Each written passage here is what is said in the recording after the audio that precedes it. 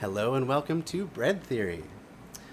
Tonight we are going to be getting back into the Conquest of Bread.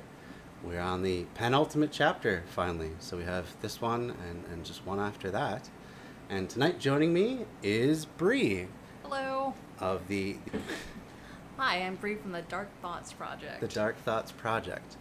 And that's a forthcoming podcast, as I understand it, and it's going to be on conspiracy theories? Yes. Okay. Any conspiracy theory in particular that you think you're going to lead off with, or that we could expect?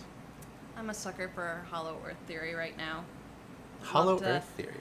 Dive deep into Hollow Earth. There are actually people that still believe in the Hollow Earth. I mean, I shouldn't have assumed that it was a conspiracy debunking podcast. Did you see the new, what was it? Godzilla versus Kong? I did not. No. There's a Hollow Earth Hollow Involved Earth in that? theory. That's where all these monsters come from in that world? Wow. That's Spoilers. Jeez. All right, well, that sounds like a pretty cool thing. Conspiracy theories are always really intriguing, just how people get into the mindset of following. And most of them are coming true every day. Well, I mean, obviously, that now that Donald Trump has been reinstated as president like 10 times over since he was illegally, not actually removed, but put in Biden was in a sound studio somewhere. That's the current theory. Biden's in a sound studio, and Trump is actually still at the White House because he never left. It makes the most sense. I mean, check the tapes, fellas. So anyway, so we're going to be discussing the Conquest of Bread tonight. Are you familiar with Peter Kropotkin at all, or what's... I'm going into this mostly blind after a brief wiki search, but, you can only go so deep into Wikipedia before you just go through a rabbit hole. Oh, absolutely. Yeah, I've done that. I'm ready to be Alice, though. Just be careful which side of the mushroom you eat.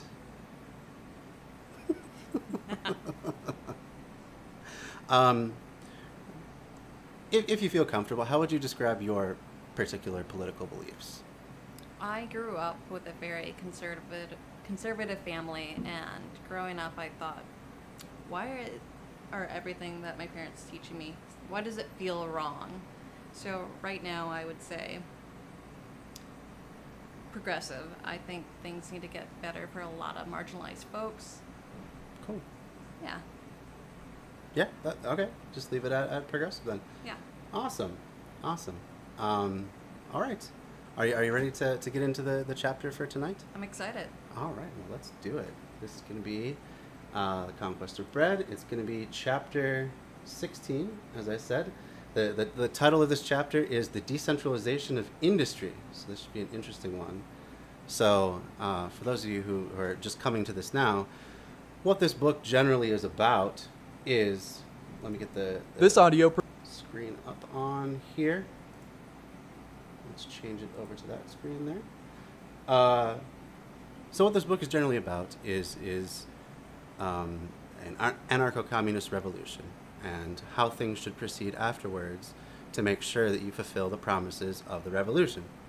So if you're telling people the point of this revolution is to make things more equal, to give people everything that they need, all the basics of life, and ensure that everyone is provided for, then you better follow through with that, and that better be your number one priority. You can't just sit around and deliberate about what the new power structure is going to be and set up all these bureaucratic apparatuses, because in the meantime, the people that actually performed your revolution for you, that fought whatever battles there were, these people have needs right now. So the point of any revolution is to fulfill the promises of the revolution. It's not just to overthrow the current power structure.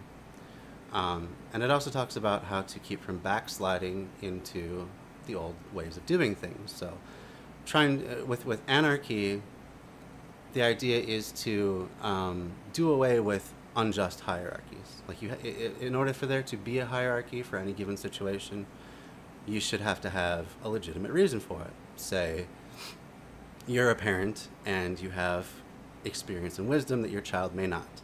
So if they want to go run out in the street it is okay for you to stop them bodily from doing that, obviously. However, if you just happen to be in a good place in your life, you happen to have an inheritance or something like that, and you find that you can set up a business and basically make money off of your access, your controlled access to the means of production, which is how your business makes money. You can just take whatever profit comes into your business and redistribute it as you see fit, giving as little as possible to your workers. That is seen as an unjust hierarchy. So we're trying to do away with those things, work towards more like worker-owned cooperatives and that sort of thing, where everyone gets a democratic say. So it's about injecting democracy and freedom into all aspects of life, and about making sure that everyone has the basics so that we can all reach our highest and best potentials, basically. Do you have any questions before we start? No, that was very well said. Oh, thank you. I appreciate it. Yeah. It's been many weeks now with this book, so I feel like I'm finally getting the rhythm of Kropotkin's style and the way he lays things out. So yeah, let's get into the chapter, and we will be, of course, pausing as usual to, bring up points that we may have, or try and relate it to the modern world. And if you guys have any questions, feel free to ask. There's no dumb questions, unless you're a fascist. In that case, all your questions are dumb. But aside from that, if you are going to operate in good faith, even if you disagree with whatever's being said, please feel free to ask questions about it or make points about it. I always welcome that sort of an honest, good faith dialogue. So here we go. Chapter 16, The Conquest of Bread. Production was made in collaboration with Audible Anarchist. Oh, and I'm going to turn on the closed captioning. Thank you. The Conquest of Bread by Peter Kropotkin. I think this guy has a fairly clear voice, but already The Conquest of Bread by Peter Kropotkin. Not exactly going to always come through. So I'll do my best to correct the closed captioning if it's wrong. Hopefully you have closed captioning also turned on Twitch. I don't know how well Twitch does at that, but hopefully it's better. But if something comes through and it's wonky and it doesn't make sense to you, go ahead and throw up a question, and I'll try and correct it. So yeah. The Conquest of Bread by Peter Kropotkin. Chapter 16. The Decentralization of Industry. I'm going to bump up the volume a Part little 1. bit. After the Napoleonic This guy's kinda Wars, quiet. Britain all but succeeded in ruining the feel like main even more. industries which had sprung up in France at the end of the preceding century. She became also mistress of the seas and had no Tell me rival how of that is, importance. guys. She took in into chat. the situation and knew how to turn its privileges and advantages to account. She established an industrial monopoly and, imposing upon her neighbors her prices for the goods she alone could manufacture, accumulated riches upon riches. But as the middle-class revolution of the 18th century abolished serfdom and created a proletariat in France, industry, hampered for a time in its flight, soared again, and from the second half of the 19th century France ceased to be a tributary of England for manufactured goods. Today she too has grown into a nation with an export trade. She sells far more than £60 million worth of manufactured goods, and 2/3 of these goods are fabrics. The number of Frenchmen working for export or living by their foreign trade is estimated at 3 millions. France is therefore no longer England's tributary. In turn, she has striven to monopolize certain branches of foreign industry, such as silk and ready-made cloths, and has reaped immense profits therefrom. But she is on the point of losing the monopoly forever, as England is on the point of losing the monopoly of cotton goods. Traveling eastwards, industry has reached Germany. 50 years ago, Germany was a tributary of England, and France for most manufactured commodities in the higher branches of industry. It is no longer so. In the course of the last 45 years... Okay, so if all this talk of industry is a bit confusing, especially because it no longer applies to the modern day, I think all he's trying to establish here is that we've gone from one giant superpower in the past, in the 1700s, being England, stretching its empire all around the world, pulling in goods and people from all over the place and building its manufacturing empire. It's now moved out, so there's centers of trade in Germany, in France, and so on and so on. So I think what he's trying to establish is that there's just a natural decentralization as places become richer through the trade that they do.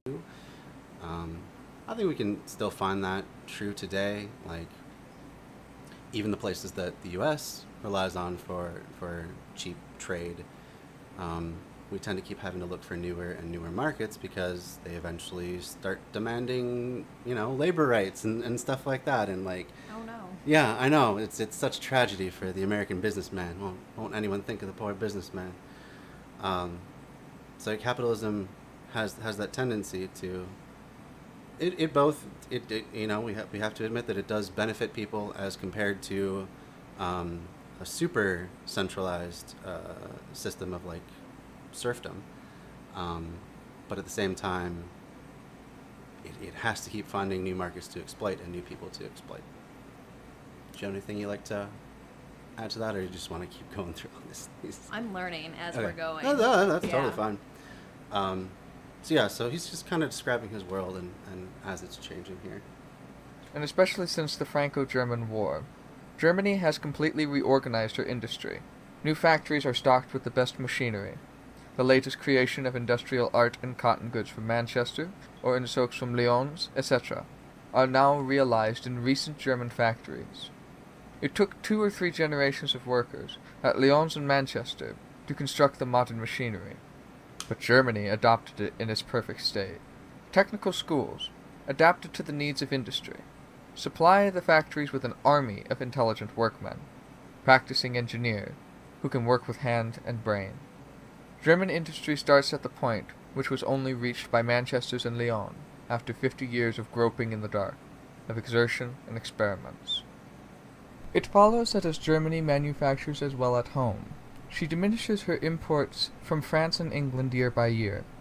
She has not only become their rival in manufactured goods in Asia and in Africa, but also in London and in Paris. Short-sighted people may cry out against the Frankfurt Treaty. They may explain German competition by little differences in railway tariff. They may linger on the petty side of questions and neglect great historical facts. But it is none the less clear that the main industries, formerly in the hands of England and France, have progressed eastward, and in Germany they found a country, young, full of energy, possessing an intelligent middle class, and eager in its turn to enrich itself by foreign trade. While Germany freed itself from subjection to France and England, manufactured her own cotton cloth, constructed her own machines, in fact manufactured all commodities, the main industries took also root in Russia, where the development of manufacture is the more surprising as it sprang up but yesterday. At the time of the abolition of serfdom in 1861, Russia hardly had any factories. Everything they needed, machines, rails, railway engines, rich materials, came from the West. 20 years later, she possessed already 85,000 factories, and the goods from these factories had increased fourfold in value. The old machinery was superseded, and now nearly all the steel in use in Russia, 3/4 of the iron, 2/3 of the coal, all railway engines, railway carriages, rails, nearly all steamers are made in Russia. Russia, destined, so wrote economists, to remain an agricultural territory. Okay, so this is kind of tedious. Not a lot of this has really much relevance to today. I apologize for this long passage here. Yeah, he's just really trying to drive home the point that things move from one place, and then there's many centers of industry. So we're just probably going to just get through this part, and we'll see if Has rapidly developed. I mean, I haven't read this chapter in quite a while, so it may not pick up, and we may be able to just go on to the next chapter after all, but we'll see how it goes. Developed into a manufacturing country. She orders hardly anything from England, and very little from Germany. Economists hold the customs responsible for these facts, and yet cotton manufactured in Russia are sold at the same price as in London. Capital taking no cognizance of fatherland, German and England capitalists, accompanied by engineers and foremen of their own nationalities, have introduced in Russia and in Poland manufactories, the excellence of whose goods compete with the best from England. If customs were abolished tomorrow, manufacture would only gain by it. Not long ago the British manufacturers delivered another hard blow to the imports of cloth and woolens from the West. They set up in southern and middle Russia immense wool factories, stocked with the most perfect machinery from Bradford, and already now Russia hardly imports more than a few pieces of English cloth and French woolen fabrics as samples. The main industries not only move eastward, they are spreading to the southern peninsulas. Turin excavation of 1884 has already shown the progress made in Italian manufactured produce, and let us not make any mistake about it. The mutual hatred of the French and Italian middle classes has no other origin than their industrial rivalry. Spain is also becoming an industrial country. While in the east, Bohemia has suddenly sprung up to importance as a new center of manufactures, provided with perfected machinery and applying the best scientific methods. We might also mention Hungary's rapid progress in the main industries. But let us rather take Brazil as an example. Economists sentence Brazil to cultivate cotton forever, to export it in its raw state, and to receive cotton cloth from Europe in exchange. In fact, 40 years ago, Brazil had only 9 wretched little cotton factories with 385 spindles. Today, there are 108 cotton mills, possessing 715,000 spindles and 26,050 looms. Okay, so I think we get the point. They're producing more than they used to. This has been, they're in the heart of the Industrial Revolution, which is going on, and today is basically just an extension of that, And maybe something that's a little more relevant today, I think we can relate it to something like Amazon, where over the course of the pandemic, Bezos's net worth, which largely was tied to stock, but still, his net worth went up by I don't know how many billions of dollars, tens of billions of dollars, and they produced tons of goods because people were at home. There was very high demand for in-home delivery and that sort of thing, and then Amazon was in a prime place for that. Did you say a prime place for that? Oh, I didn't even do that on purpose, but yeah, good catch. So huge ramp up in production, I'm sure. People all, I'm sure they hired on tons of people. At the same time, how much of that increase in revenue actually went to the workers themselves? Do we know if their wages went up at all during the pandemic? I don't think that they did, because it seems like they were still fighting for livable wages after everything was starting to wind down with the vaccine and everything. So, as far as I know, they haven't really seen much of an increase.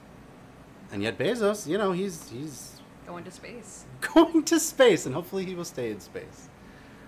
I saw there's a petition for him to remain in space once he goes. Him as well as Elon Musk. And Send me the link. yeah, really, I was very quick to sign that one. But I mean, I'm sure it was the same thing in Kropotkin's time. We have all these advances, all these huge, technological breakthroughs that are allowing people to be much more productive with their time, in terms of the stuff that they're putting out, and then the money they're making for their company. But really, they don't see a lot, if anything, from that gain. And that's what we have under capitalism, because basically the rulers of this it's essentially a private government.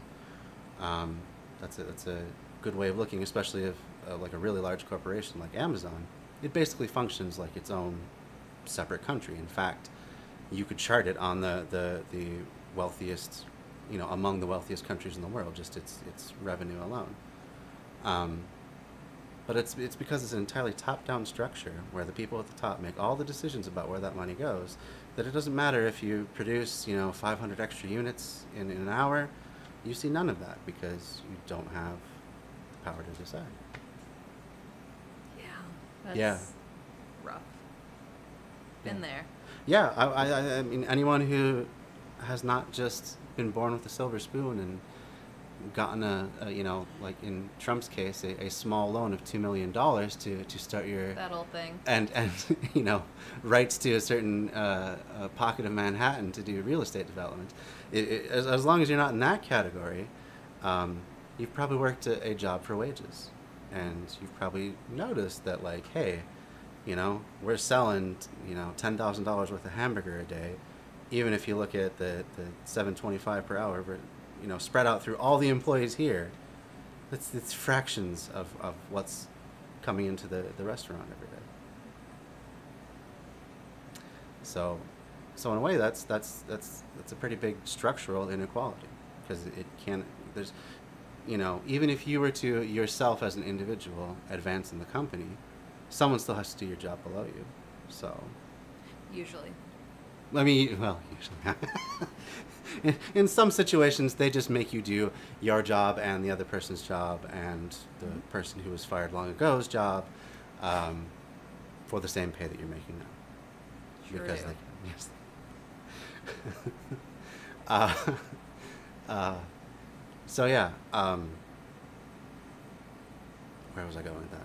I totally lost my train of thought. But anyway,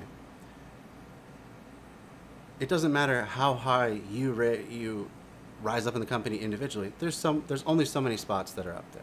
So it's not realistic to say that everyone could attain that level, because you always are going to need workers in order to make that profit for yourself.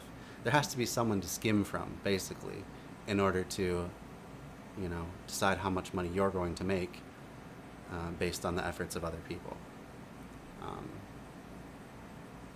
So people, there has to be people to fill in that bottom part. There's always someone who's going to get the door slammed in their face, who can't rise as high because you're filling that position. So, and then even if you make your own business, you still need to have other people underneath you in order to make that money again.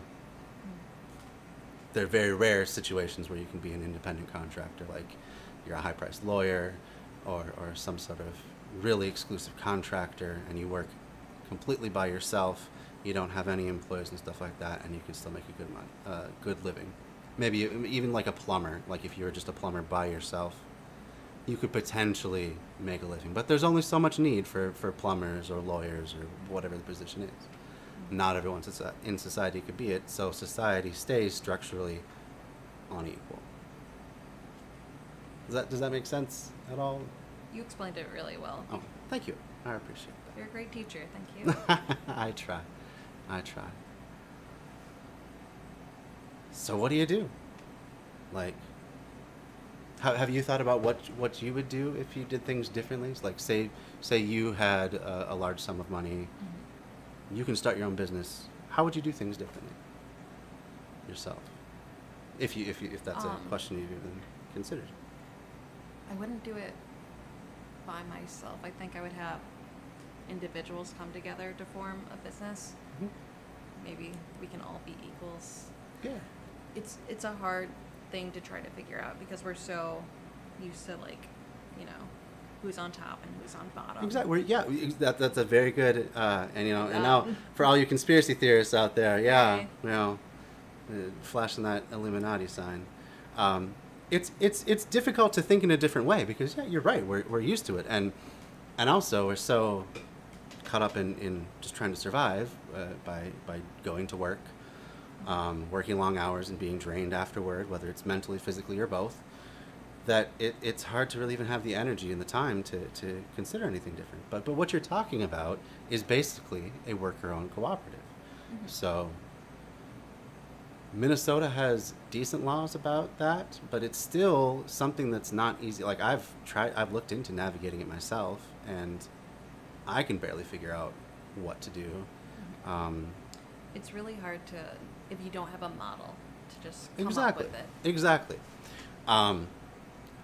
On the flip side, though, all it would take was a number of very high-profile people or cooperatives to form, do well, and then help others to really get that ball rolling to the point where, you know, things would be building on itself almost exponentially, potentially. where you get one successful cooperative, they help launch another one, which helps launch another one, so on and so on and so on, until there is that example, and then that bar to entry gets a lot lower. The road gets a lot easier. But it's just that initial push that is really hard. Because like most people don't know how to form any sort of a business, let alone a very specific type. Mm-hmm. Important to note, though, you can be legally an LLC, but still structure your company any way you like. So you can write into the bylaws of your company that we're going to make democratic decisions about pay, benefits, working schedules, workplace environment, and things like where the profit is going to go. Are we going to invest it? Are we going to distribute it among the workers? How are we going to do that?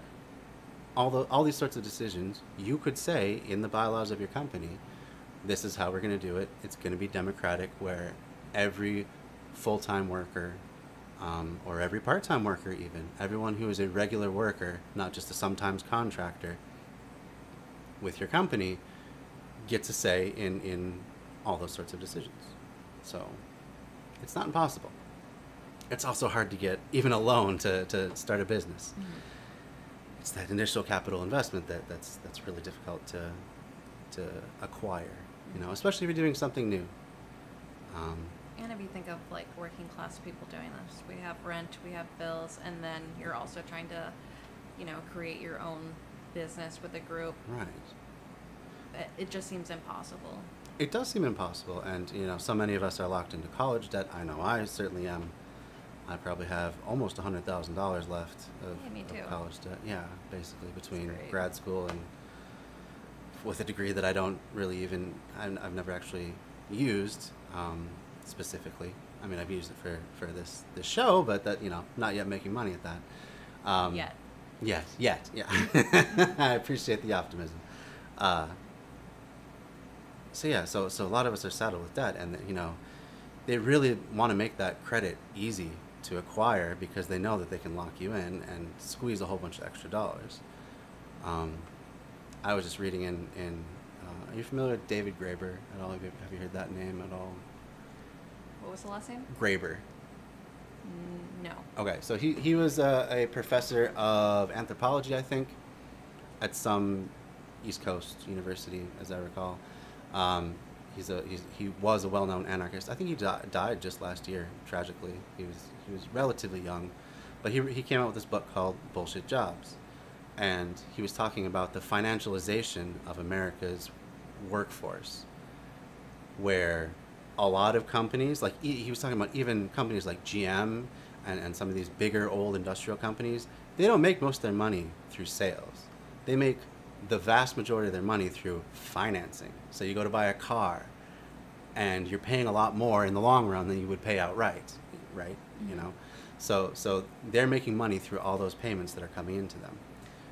Comparatively, would that be like overdraft fees with banks? That too. Okay. Yeah, a lot of banks make a large chunk of their money through fees. So many. Yeah, and so this creates all these jobs that are creating money out of nothing, basically, just money because you have money. Oh boy, and I've lost my train of thought again, but that's okay. We were talking about anthropologists. And David Graeber. So yes. Yeah, that was the book that he wrote, but I don't remember exactly how I was going to write that. Anyway, we have a comment coming in from Empathy Lady. I just read an article about a guy in his late 50s who was a driver for Amazon, working hard and priding himself on doing so, who got fired because of an algorithm. Computers, no human beings, concluded that he wasn't meeting whatever benchmarks they had established. And you'll be able to relate to, often it was because he couldn't get into a locked department to deliver packages, and now he's out of work.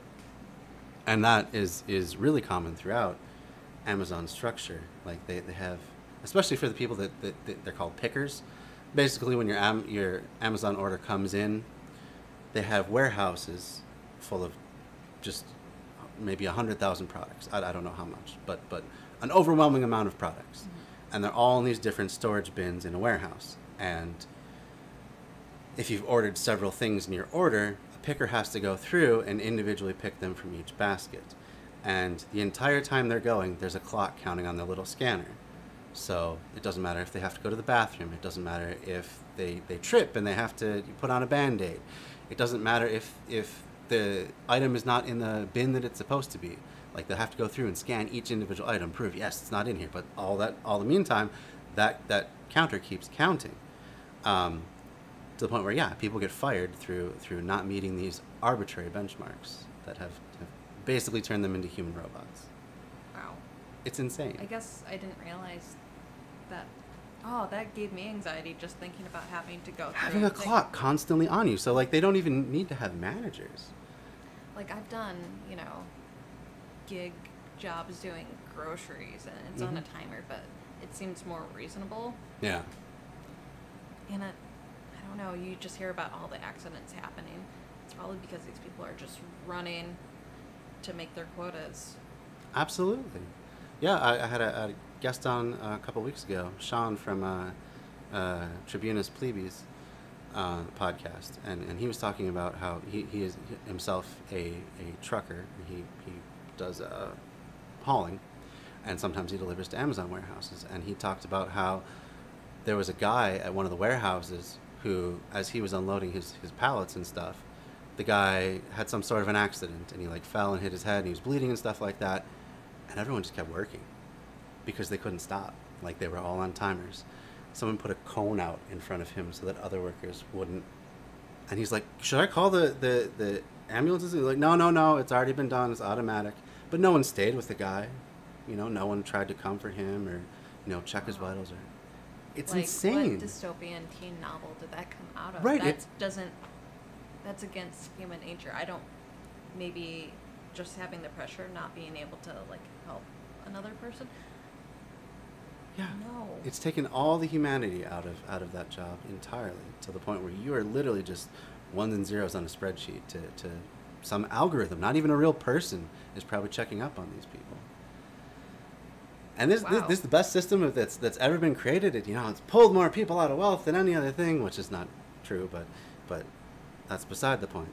The idea that it's just the highest and best system that humanity could ever create, it just... You look at stuff like that, and you really gotta at least start to wonder about that. Mm-hmm. Like, did you have a point where you started doubting the official narrative of like consumerism or capitalism or anything like that? I can't pinpoint it, but I think, especially after, last year, it's more apparent. Yeah. But I don't know. It's scary. Yeah. To think that we're trying to come together with all these movements, but at the same time, corporations are kind of dehumanizing people at the same time. Yeah. How about and how about all the co-optation as well? The rainbow capitalism for Pride Month and stuff like that. Oh my! I think I was on Facebook and I was scrolling through, and every corporation was changing their logo back. I think it was GameStop. Like, usually it's like black, white, and red. Right. It was just black and white, and just like They just drained, we're not doing that. Drained all the color out of it. No more color. Yeah. Yeah. That was a good boost to the old revenue for a little bit, but move on to the next sale. It's gonna be back to school GameStop in no time. It's just another holiday in the calendar of corporate holidays now. I don't mind Halloween. I will say that. Halloween's cool. Let's do it now. I'm sure I'm here Amanda for it. would be here for that as well. Halloween forever. Oh, when a spirit Halloween pops up in like I know. August, you I know know. it's gonna be a better year. Yeah, and that's one of those particular holidays where, like, buying a little extra is actually kind of fun. Buying a costume or assembling a costume or something like that. At least you get something from it. You get to be creative. There's art and, like, personal expression involved. Just so many of these holidays that corporations have latched onto are just so, I don't know. there's nothing to it. Like, you push on it any little bit. And like, back to the rainbow capitalism thing, like, so many of these corporations donate to really horrible politicians at the same time as they're like, oh, we're proud and inclusive and stuff. And yeah. Don't bring that up too much. That's gonna hurt the third quarter sales and all that sort of thing. Anyway, let's dive back into this. I think I'm gonna turn up the air conditioning just a little bit. That would be nice. Yeah, because it's been quite hot here lately in Minnesota. I think it hit almost 88 today. So, 1 second, I'm gonna go turn up the air conditioner. This is just not keeping up today.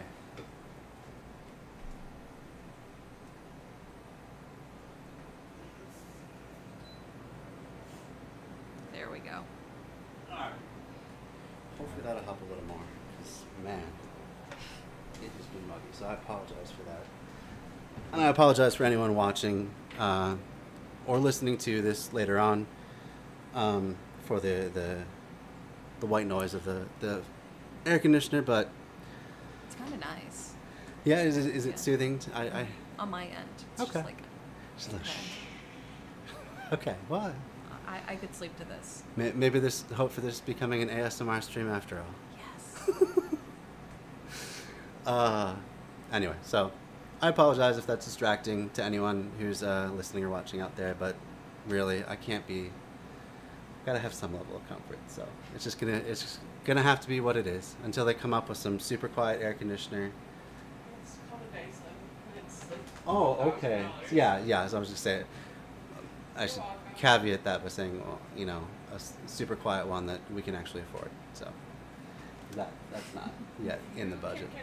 But who knows?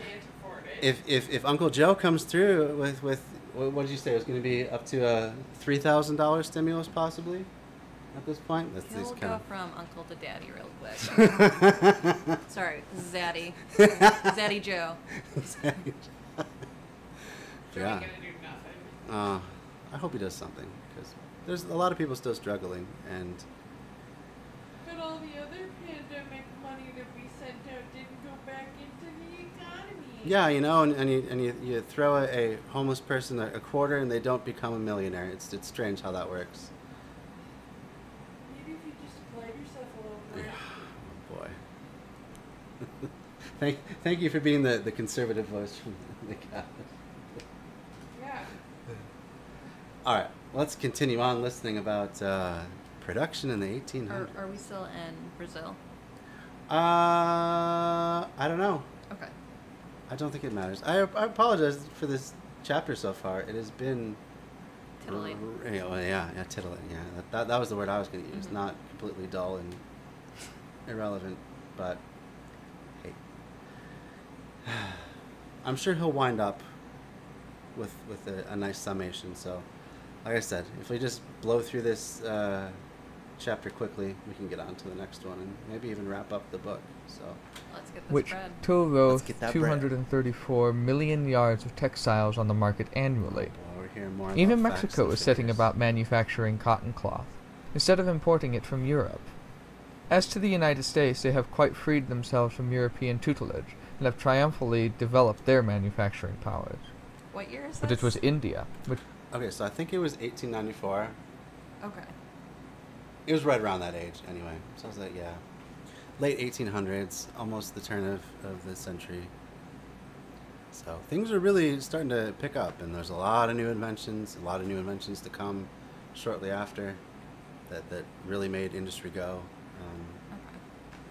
Okay. I think at this time, world population was probably around like a billion at most, maybe not even quite grazing that at that point. In fact, now I gotta look it up. All right. I hate that when I almost think I have a fact and I don't quite.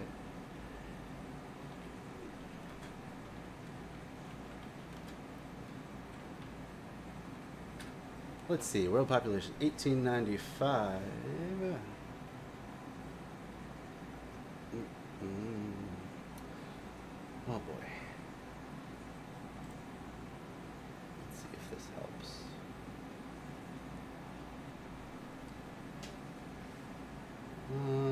let's see. Well, we can do 1900. I suppose. This is in millions.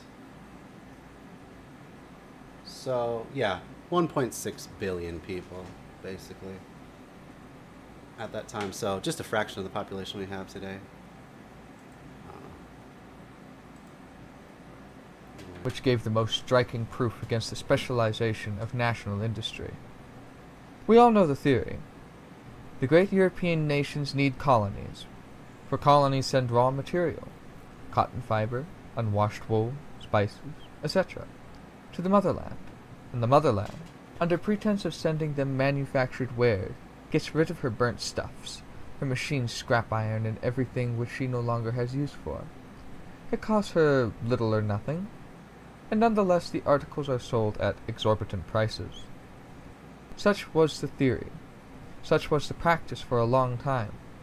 In London and Manchester, fortunes were made while India was being ruined.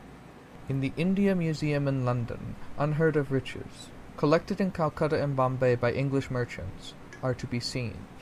But other English merchants and capitalists conceived the very simple idea that it would be more expedient to exploit the natives of India by making cotton cloth in India itself, than to import from 20 to 24 million pounds worth of goods annually. At first a series of experiments ended in failure. Indian weavers, artists and experts in their own craft, could not inure themselves to factory life. The machinery sent from Liverpool was bad. The climate had to be taken into account. The merchants had to adapt themselves to new conditions, now fully observed, before British India could become the menacing rival of the motherland she is today. She now possesses 200 cotton factories, which employ about 100 and... Okay. I don't usually do this, but I think maybe we should skip ahead a little bit.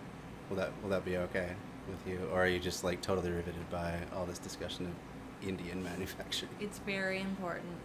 I'm sure it's but important for the time. it is interesting to see these numbers and then Kind of relate them to today. feel free to skip it. Okay. Like, I think I'm just going to skip ahead because this is just, I don't know. You kind of expect this sort of thing more at the beginning of a book. You know, so we're still talking about jute mills, cloth in England. Okay, let's see. Maybe factory this is a hand, little bit more. who formerly weaved cotton cloth exported from England. Okay, we're still talking about coal and iron. And why should India not manufacture? What should be the hindrance? Capital? But capital goes wherever there are men, poor enough to be exploited. Knowledge?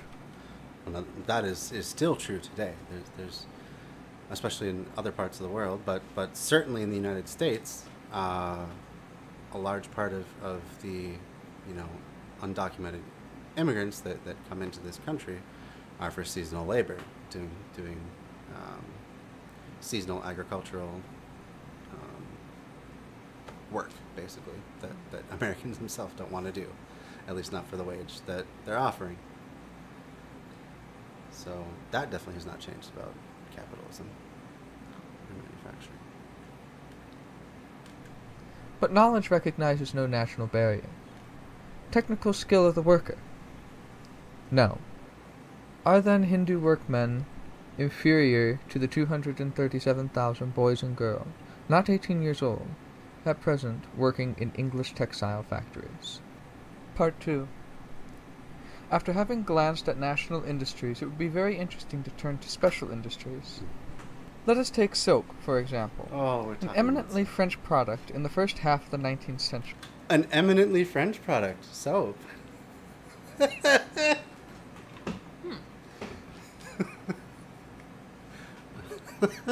I'm not quite sure how to take that.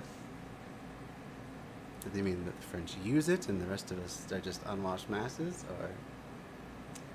wait, was it silk or soap? I thought it said silk. Silk? Oh, I thought he said soap. Hold on, let's bring her back. Especially. Let us take silk, for example. So it did come up as silk. You're right. Okay. I heard soap though. Either way, either they're clothing themselves or they're cleaning themselves. But apparently, it's not something that other people are up. An eminently to do, French yeah. product in the first half of the 19th century. We all know how Lyons became the emporium of the silk trade. We all know this, of course. At first, raw silk was gathered in southern France. No, you're right. But it little was by silk. little, they ordered Okay. it from Italy, from Spain, from You don't Austria, gather raw from the silk. Caucasus, and from Japan.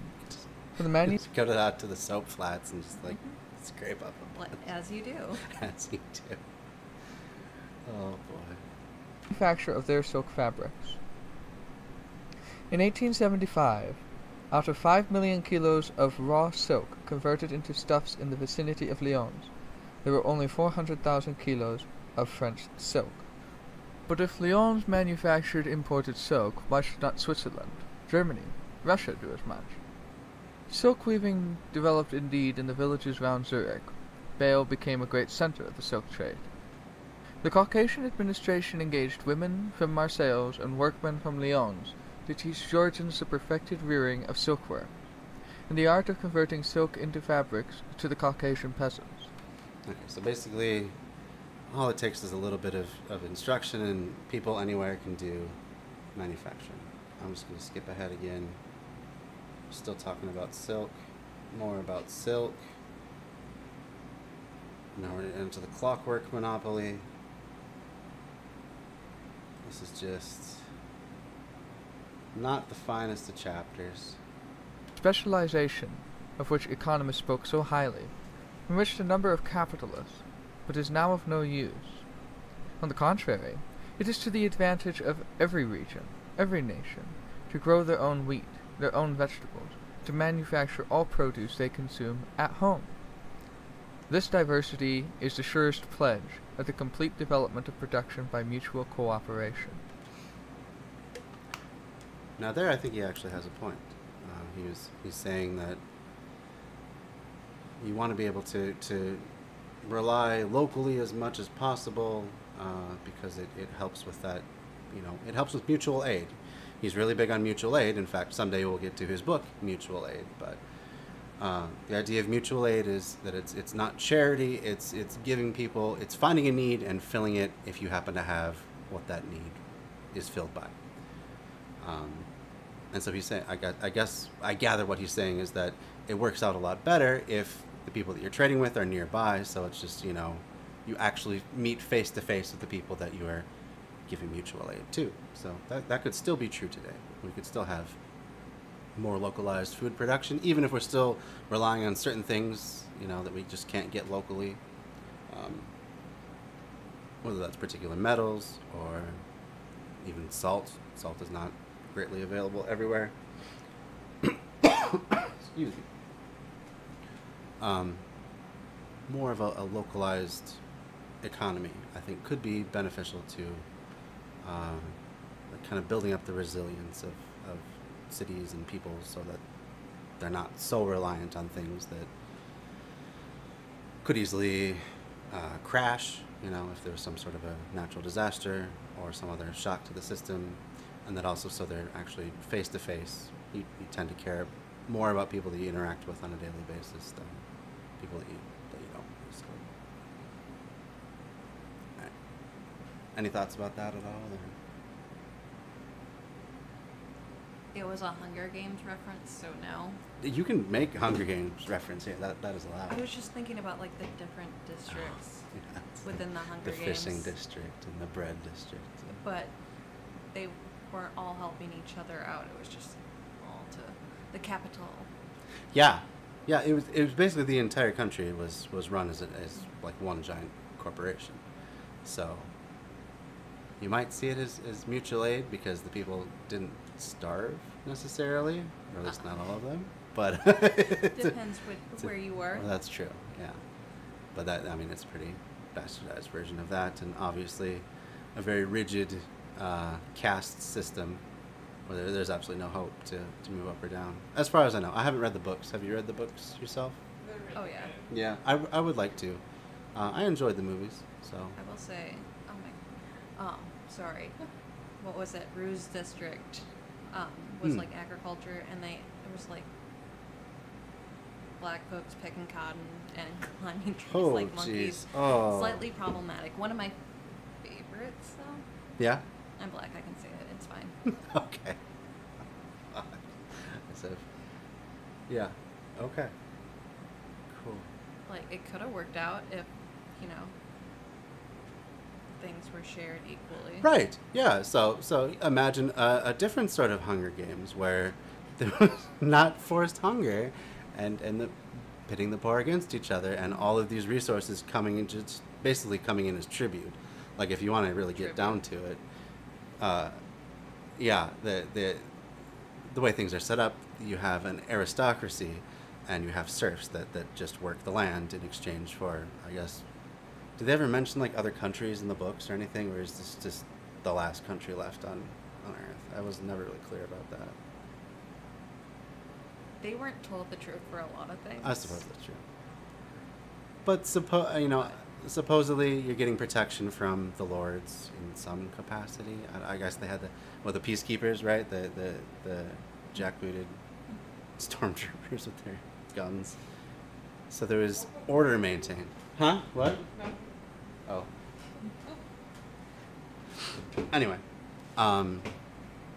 so yeah, so imagine a different world where you still have goods coming in and out of a given area, but in exchange you get the things that you need for your life, and the wealth is more evenly distributed, and people have a say in the work that they do. They they do things voluntarily. They aren't, Opposite of the Hunger Games. But yeah, imagine the Hunger Games, but the opposite. Okay, perfect. It wouldn't be a dystopia. No, it would not be. Yeah. Okay, let's see if we can find anything else in this chapter before we move on. The moving cause of progress. While specialization is a hindrance to progress, agriculture can only prosper in proximity to factories, and no sooner does a single factory appear than an infinite variety of other factories must spring up around, so that, mutually supporting and stimulating one another by their inventions, they increase their productivity. It is foolish indeed to export wheat and import flour, to export wool and import cloth, to export iron and import machinery, not only because transportation is a waste of time and money, but above all because a country with no developed industry inevitably remains behind the times in agriculture, because a country with no large factories to bring steel to a finished condition is also backward in all other industries, and lastly, because the industrial and technical capacities of the nation remain undeveloped. In the world of production, everything holds together nowadays.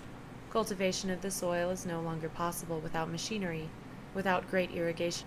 Well, that's not technically true. This may have been the prevailing thought at the time, because there was big revolutions in agriculture. They had machines to do a lot of the work, and we still do today. But there's definitely other ways of doing this, and I try to bring in ideas of permaculture into this stream as well. And through permaculture, we can do things that where we more closely mimic a natural ecosystem, and in that case, even though it makes it harder for, like if you have 30 different crops, say, it'd be a lot harder to have machinery, because you'd have to get so much machinery, so much specialized machinery, you go broke trying to buy it all. Can you go into a little more Yeah. detail about permaculture? What specifically are you curious about? Just like what permaculture is, or Yeah. So permaculture, it was started by two guys, Bill Mollison, who was a professor in Tasmania, Australia, and his grad assistant, David Holmgren. Their idea, we'll just start with the term permaculture. It's supposed to be a combination of both permanent and agriculture, and just permanent human culture, basically. Okay. So the idea is to do things in a way where you can just keep doing it generation after generation, and more so than even just being sustainable. Like, the idea of being sustainable means you can just keep doing the same thing. The idea behind permaculture is to go a step further, where the more you do it, the more return you get year after year after year, assuming you set it up in a thoughtful way in the first place. So the idea is to work with nature instead of against nature. So it might start by selecting crops that are already suitable to your region. You know, you have so much sunlight, you have, on average per year, you have so much rainfall on average per year. You start by selecting crops that are adapted to that. And you might go a step further and select perennial crops. Now, with your annual crops, they put out a bunch of seed every year, and then the plant itself dies. With a perennial crop, it may die back to the roots if it's a cold area, or or if there's like a very dry season or something like that. But it'll come back to life the next growing season from those same roots. So it's the same plant year after year. All trees, as far as I know, are perennials. Things like wheat and corn and a lot of the staples that we rely on, even like, beans and peas and that sort of thing, those are all annuals.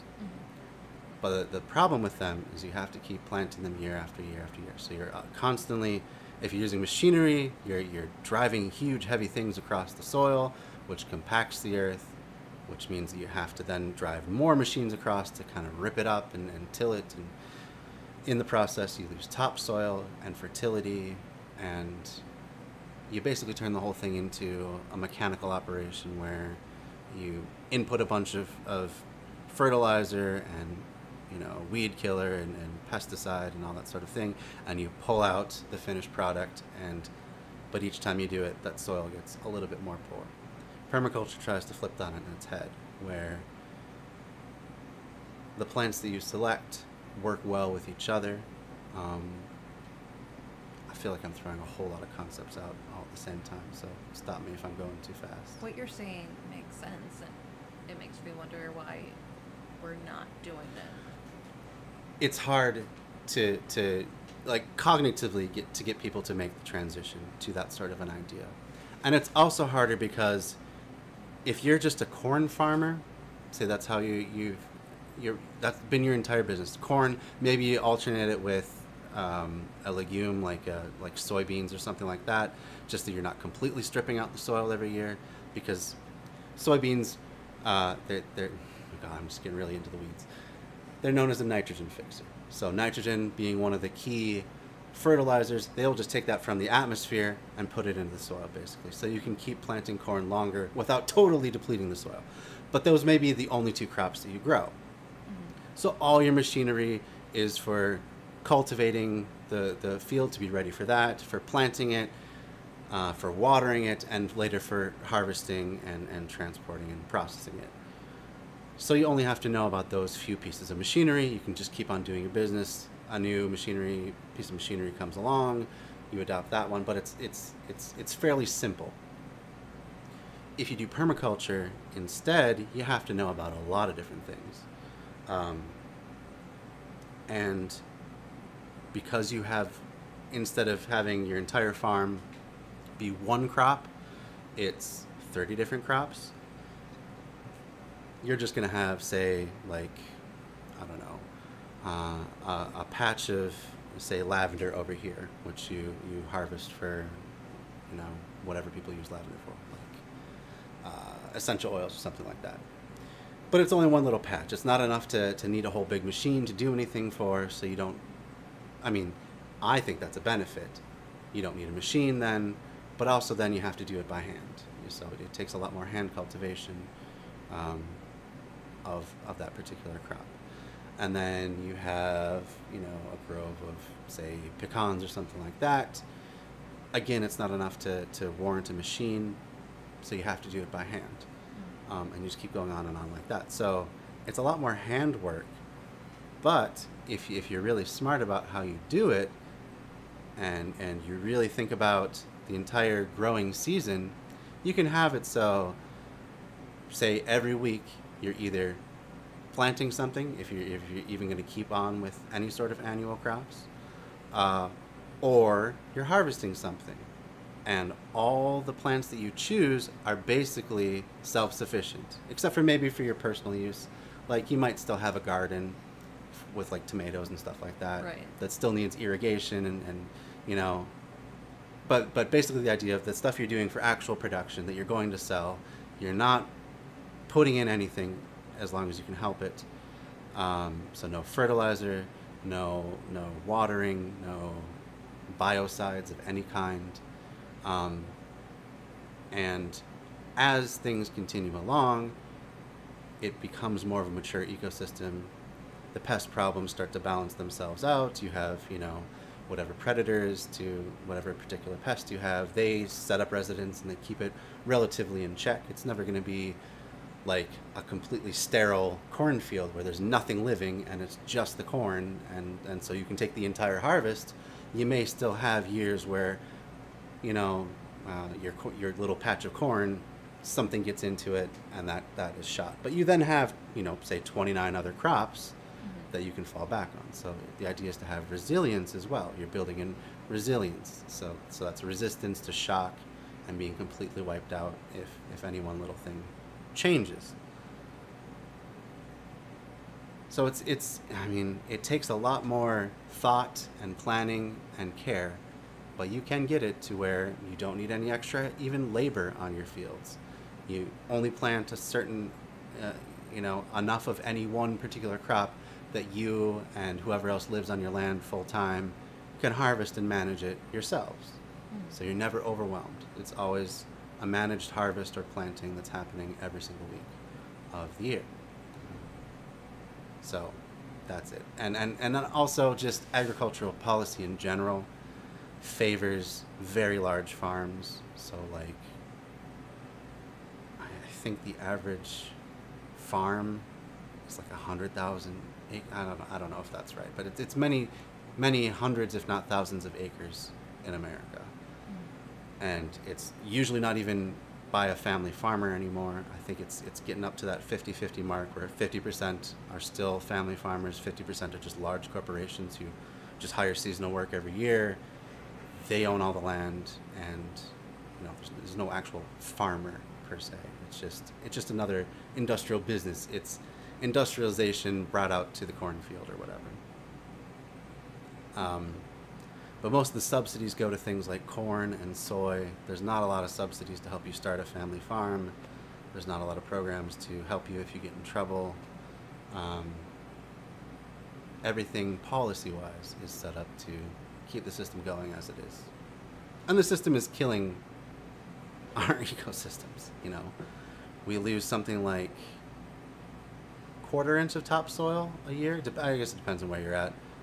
Something like a quarter inch of topsoil, and I don't want to actually quote that because I'm not sure. But we lose topsoil every year is the point. And if that happens year after year after year, eventually you're getting down to no nutrients. You know, you've mined all the nutrients out of it. You just cannot keep that going that way. In addition to that, we have agricultural runoff, which causes all kinds of problems. You may have heard of the dead zone in the Gulf of Mexico. Does that ring a bell at all? Would this be related to runoffs causing frogs to their reproductive? I think that's a little bit. I think that's more Okay. from different industries putting chemicals in the water that turn the freaking frogs gay, as Alex Jones says. This is more like, you know, phosphorus is another one of the main fertilizers. Okay. Phosphorus is one of those ones that's not in the atmosphere. It's mostly within rocks. It's also within bird poop. So that, you know, I'm not going to get off into a huge digression, but there's islands in, say, the Pacific where they mine these rocks that are just completely covered in bird poop, so they can get the phosphorus to sell to agriculture. But anyway, so this phosphorus, they put it onto the soil in whatever liquid form, and then rains come through. You have a really big rain, and it washes a bunch of soil, and along with it, the phosphorus, into the local waterways, and along with the nitrogen and other fertilizers. all of that stuff gets pumped out into eventually the Gulf because, half the country is drained by the Mississippi River, so it all ends up going into the Gulf of Mexico. Algae eat it, really, they create these gigantic blooms of algae, and then they get to a point where they've used up all the oxygen doing it, and they all mass die and just filter to the bottom of the ocean. But they leave behind these very low oxygenated zones where anything that swims into it suffocates and dies. This is all just from our agriculture. Yeah, it's... And again, I feel like I'm overwhelming you with too many facts and stuff. The first Godzilla movie, how they took down Godzilla's, that's kind of how they took him out. With phosphorus and... I mean, it was algae? a mysterious chemical that took the oxygen out of the water to Oh, kill Godzilla. really? I guess I haven't seen that one. I had Was to that like study. the old school, OG, the like first guy in one. a monster suit movies? Oh, interesting. I'll have to watch that one. Huh? Took the oxygen out of the water. Yeah, scariest way that I think you could die. Oh, absolutely. Just Yeah, suffocating under the ocean. That would be a nightmare. yeah. Godzilla is also the name of the species, it's not just singular. What? Yeah. So there could be many Godzilla monsters. Mhm. Potential.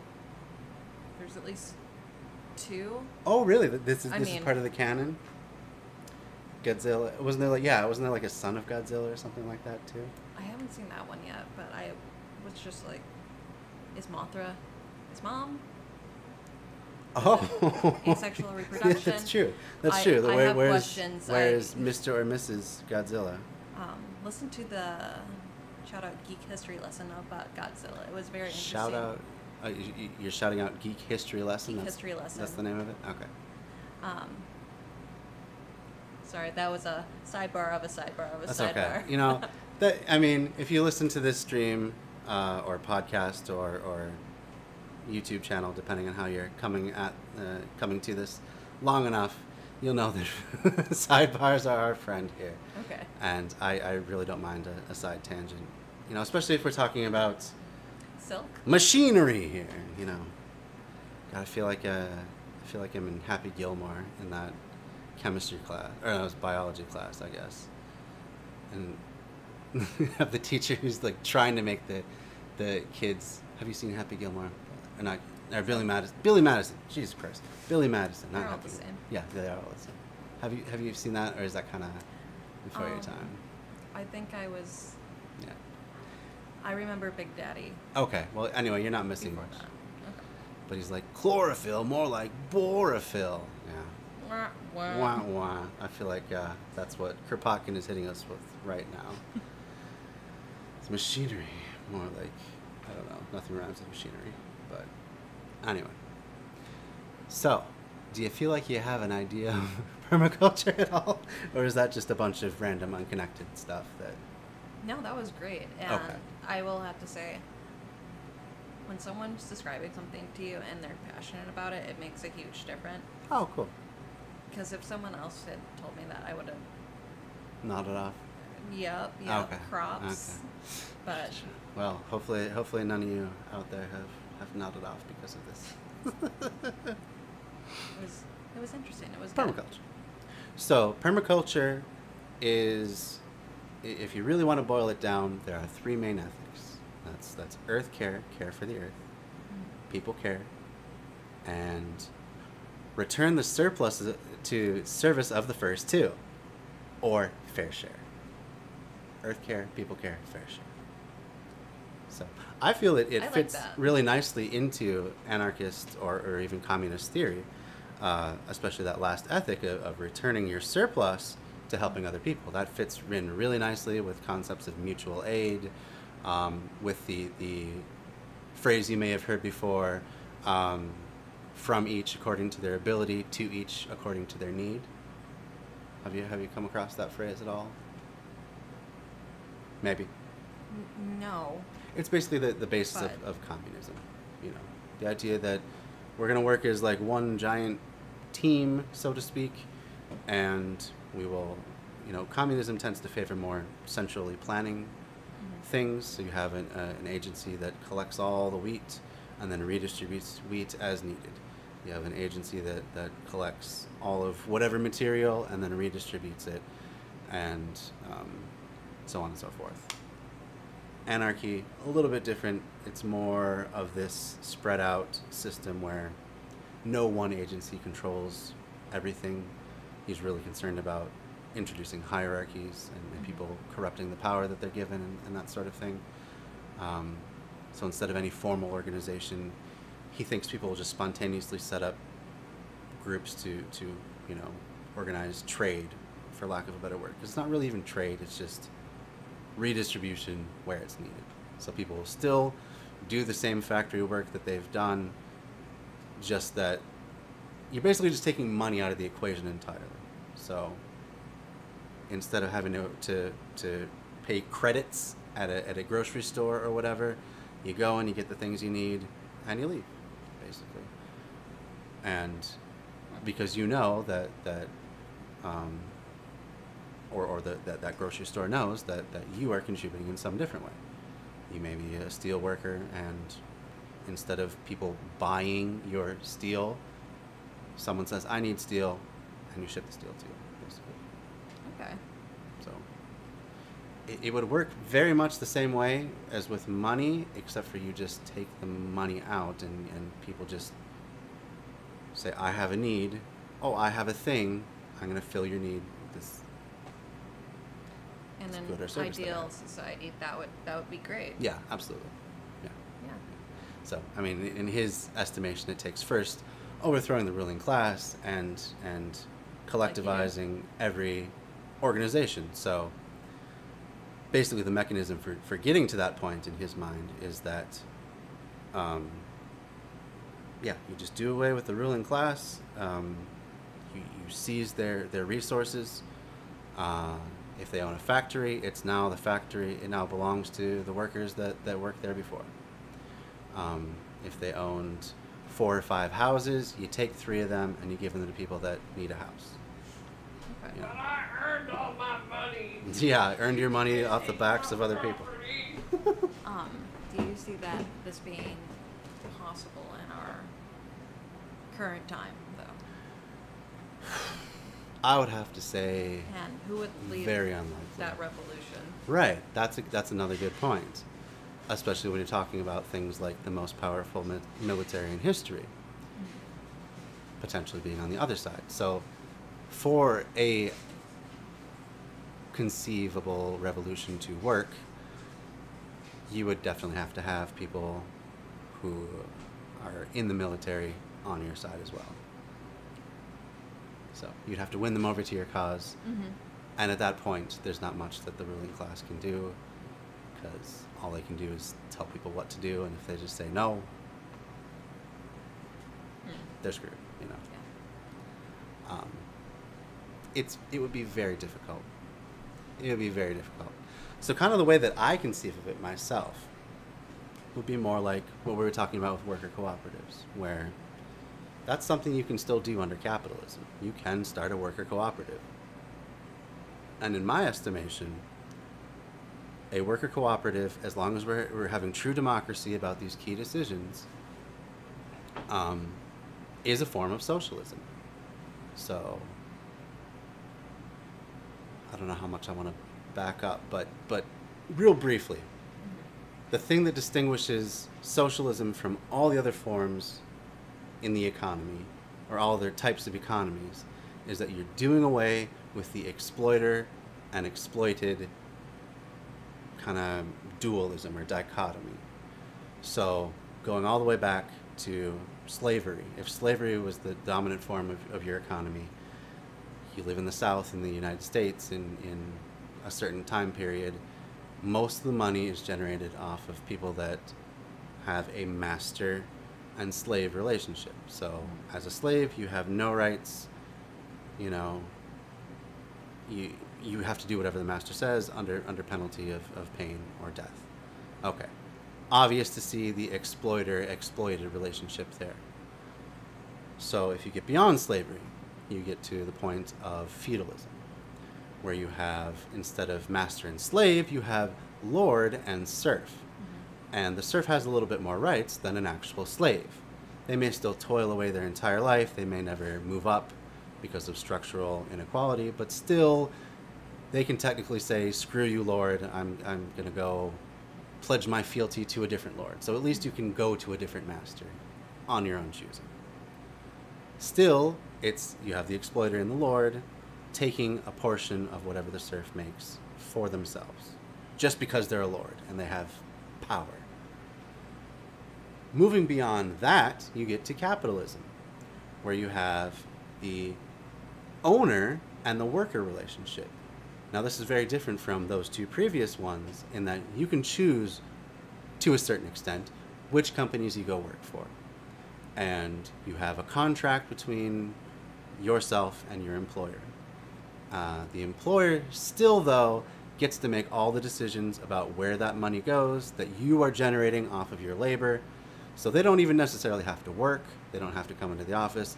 They just make money primarily by owning. So they get to take a little bit of this and that and that. And the more employees you have, the more you can skim for yourself. You at least have to give them enough that they don't completely starve. But other than that, you get to decide what everyone's income is, basically, just because you own. So it's harder to see, but there still is an exploiter and an exploited relationship. Now you take one step further and you get to socialism. So instead of there being any sort of owner or master or lord, everybody in the company functions as both a worker and an owner. So they each have an equal say. It's like each having a piece of stock, but you can't buy up extra stocks and have extra power. One worker, one vote for whatever it is you're talking about. So it does away with that entire exploiter-exploited relationship. So we can do that today. We can legally form a worker-owned cooperative. And even if we don't quite structure it the way that is required to be called legally a worker-owned cooperative, we can still structure it on our own, just among ourselves. We can write things legally into bylaws of how the company has to operate, and give everyone a democratic say. Do you think this is purposely, like you have to go through hoops just to accomplish this? Absolutely. I'd say that's almost a guarantee. Because a common thing among any of these systems is they try to preserve their own structure. So, people always ask that dumbass question, if socialism is so great, how come it's failed every time it's been tried? You could ask the same thing about capitalism. Like at a certain point in history, when monarchies and the various types of kingdoms were the dominant form, you had upstarts, capitalists, who said, "I don't want to be part of this system anymore. Usually it was skilled craftspeople. I'm really, really good at making wagon wheels. I don't want to pay, protection tax. Forget this lord of the land. Who does he think he is? I'm going to go off and form my own guild, and we're going to try and separate ourselves from all the duties and the entire structure of feudalism." Well, you can imagine that these lords and these aristocrats and monarchs were not too happy about people creating rival systems. So they would squash them again and again and again. I don't know how many hundreds or thousands of times capitalism popped up and was put down violently by the dominant form at the time, which was serfdom, basically,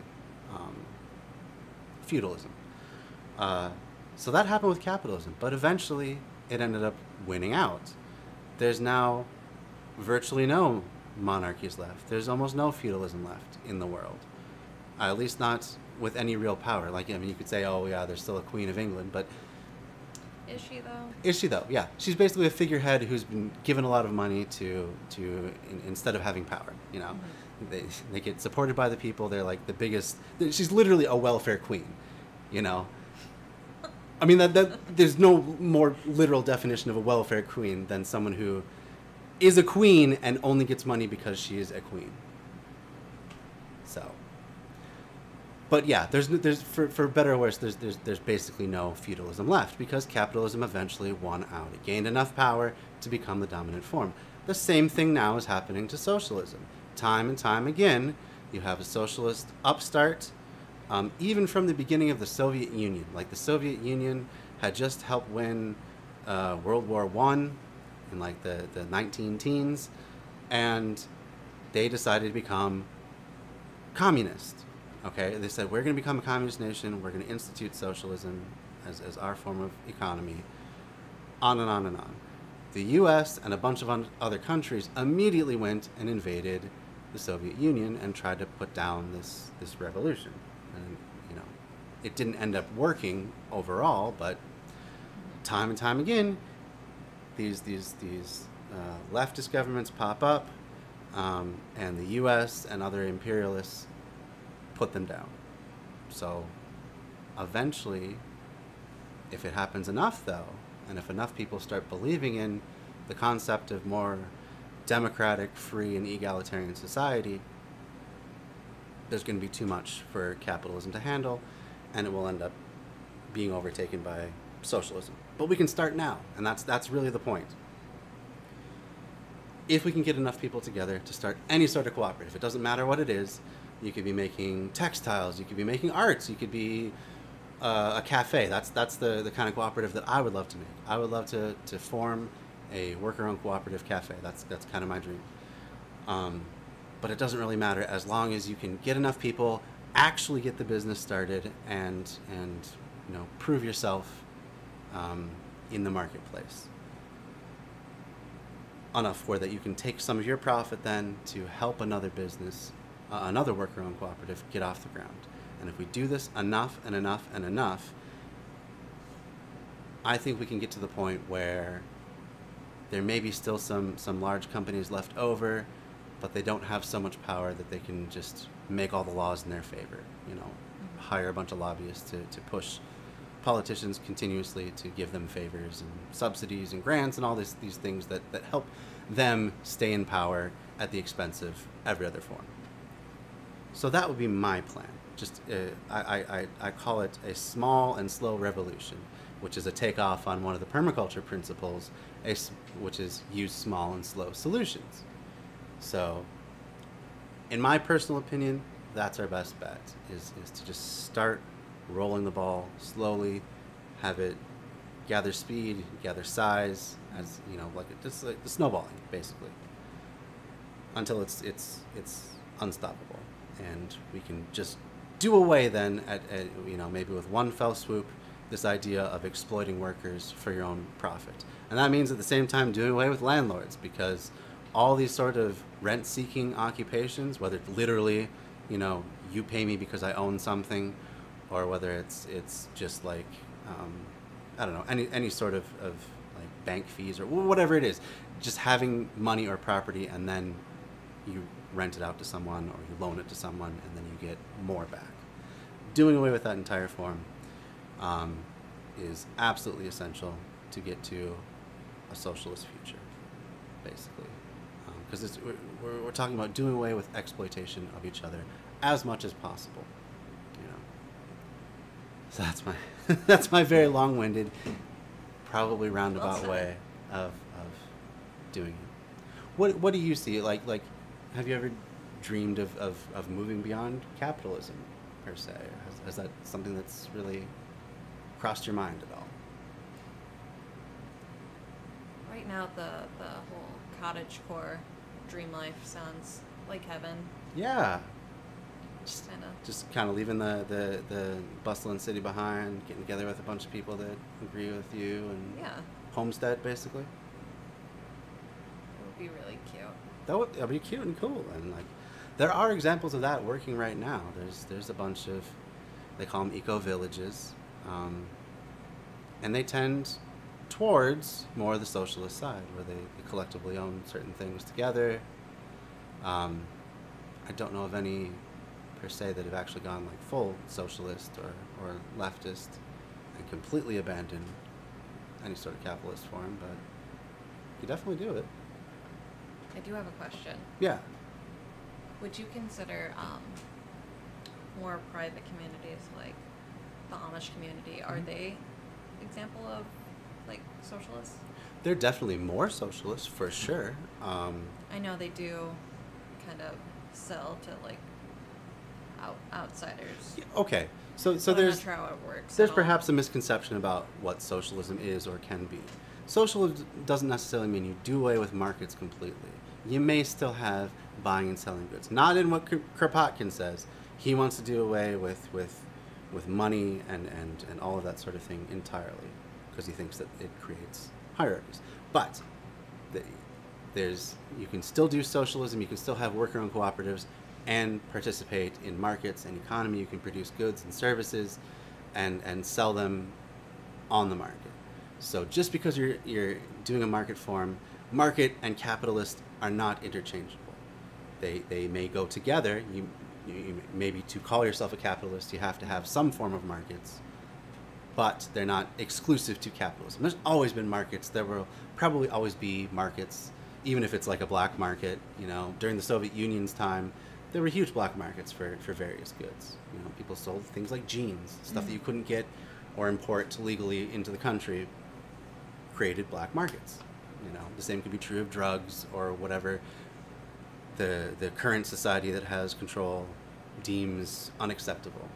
You're still going to have some form of markets at the very least. So just trying to separate the two. You can still have what's known as market socialism, Okay. where for everything that's beyond, say, food, clothing, a place to live, education, healthcare, transportation, and say like internet or just communication, that sort of thing. Anything beyond those basic needs, you can sell for a profit. So, you know, if it's a food that you don't necessarily need, like say a latte or something like that, I guess that would be a good example. You could still sell lattes. Okay. There's many forms that it can take. So, I didn't know that. Thank you. yeah, you're welcome. You're welcome. So yeah. Whew, I felt like I was talking way too much. Is there anything else you wanted to bring up or interject? Like anything that's on your mind at all, really, about any sort of leftism or anarchy? Is this just still like a foreign concept, or? I'm still new to this, Yeah. but definitely leaning into it more as, you know, history gets worse and worse. Yes, as workers get left behind further and further and further. We can't even do things like raise the minimum wage in the last 15 years now. I think it's been It's going up. 16. It's going up next week, though, right? Is it going I up? think they're having a meeting. Oh, it's just a me. We'll just talk about it. Discuss whether or not Still. we think this is a good idea. Still, like the fact that it's even gone that long, and there's like I But make it's even a question. about 3 times minimum wage, and you know you can look around. I have a few things that I guess you could consider extras or luxuries. We've bought quite a number of plants over the years. I Leave have them out of a this. few books. You know, I have enough space for myself and my wife. In a relatively secure building, in a relatively secure neighborhood. I'm doing okay, but I don't have savings. I don't have, you know, all it would take is like say a month of missing paychecks, and I'd be not to bring up a sore subject, but yeah, Yeah. you know how it'd be. Oh, yeah. God bless America. Yeah, but that's the thing. It's like I should be doing pretty well, right? 3 times minimum wage. That means that someone who is literally making minimum wage would have to work 3 separate jobs. Basically, what, 120 hours a week they would have to be working at minimum wage just to get what I make doing a 40-hour week. That's insane to me. Like, you would have 0 extra time. You would be going from job to job to job. And, like, You couldn't even schedule schedule that because it would be sometimes it would be jobs you're it would be working nearly 12 impossible to hours. schedule 3 jobs. And these people, so there's people that are working, that are living on a third of what I'm making. I don't know how they live. I guess they aren't really making it, you know. And we can't even pull it up to, like, say, my level, so where they're just, like, you know, at least able to pay all their bills every month, able to have a car if they need one, able to have a computer, you know.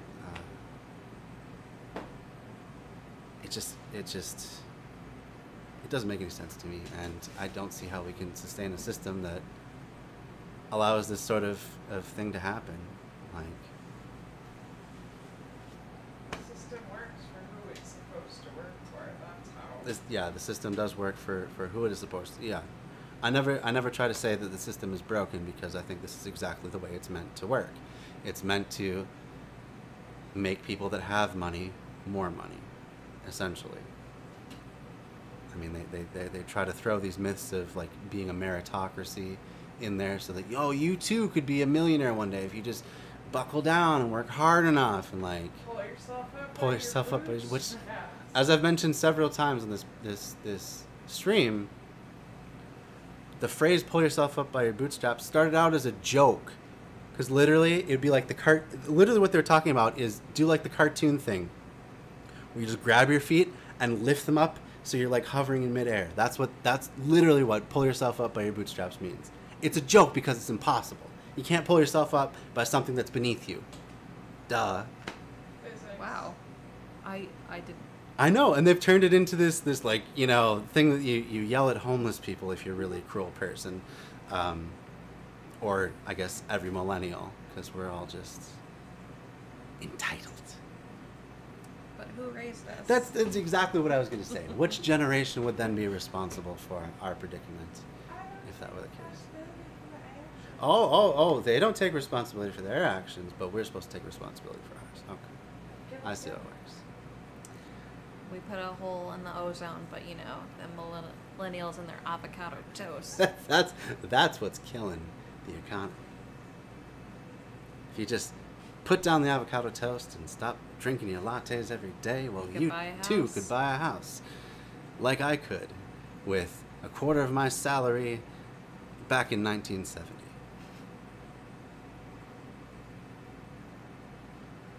Yeah, the American dream, that no matter, and this was the original American dream, not just owning this on a checklist. The original American dream was, no matter who you are, no matter where you come from, if you work hard, you can make it and have a good life. And even that is completely breaking down as we go along, as the money just keeps getting vacuumed up by the uber wealthy, to the point where they have incomprehensible net worths. You can't comprehend $1 billion. You can't. It's impossible to conceive of that. If you are making $1 million a year, right? It would take you 1,000 years to make $1 billion. $1 billion is 1,000 millions. Yep.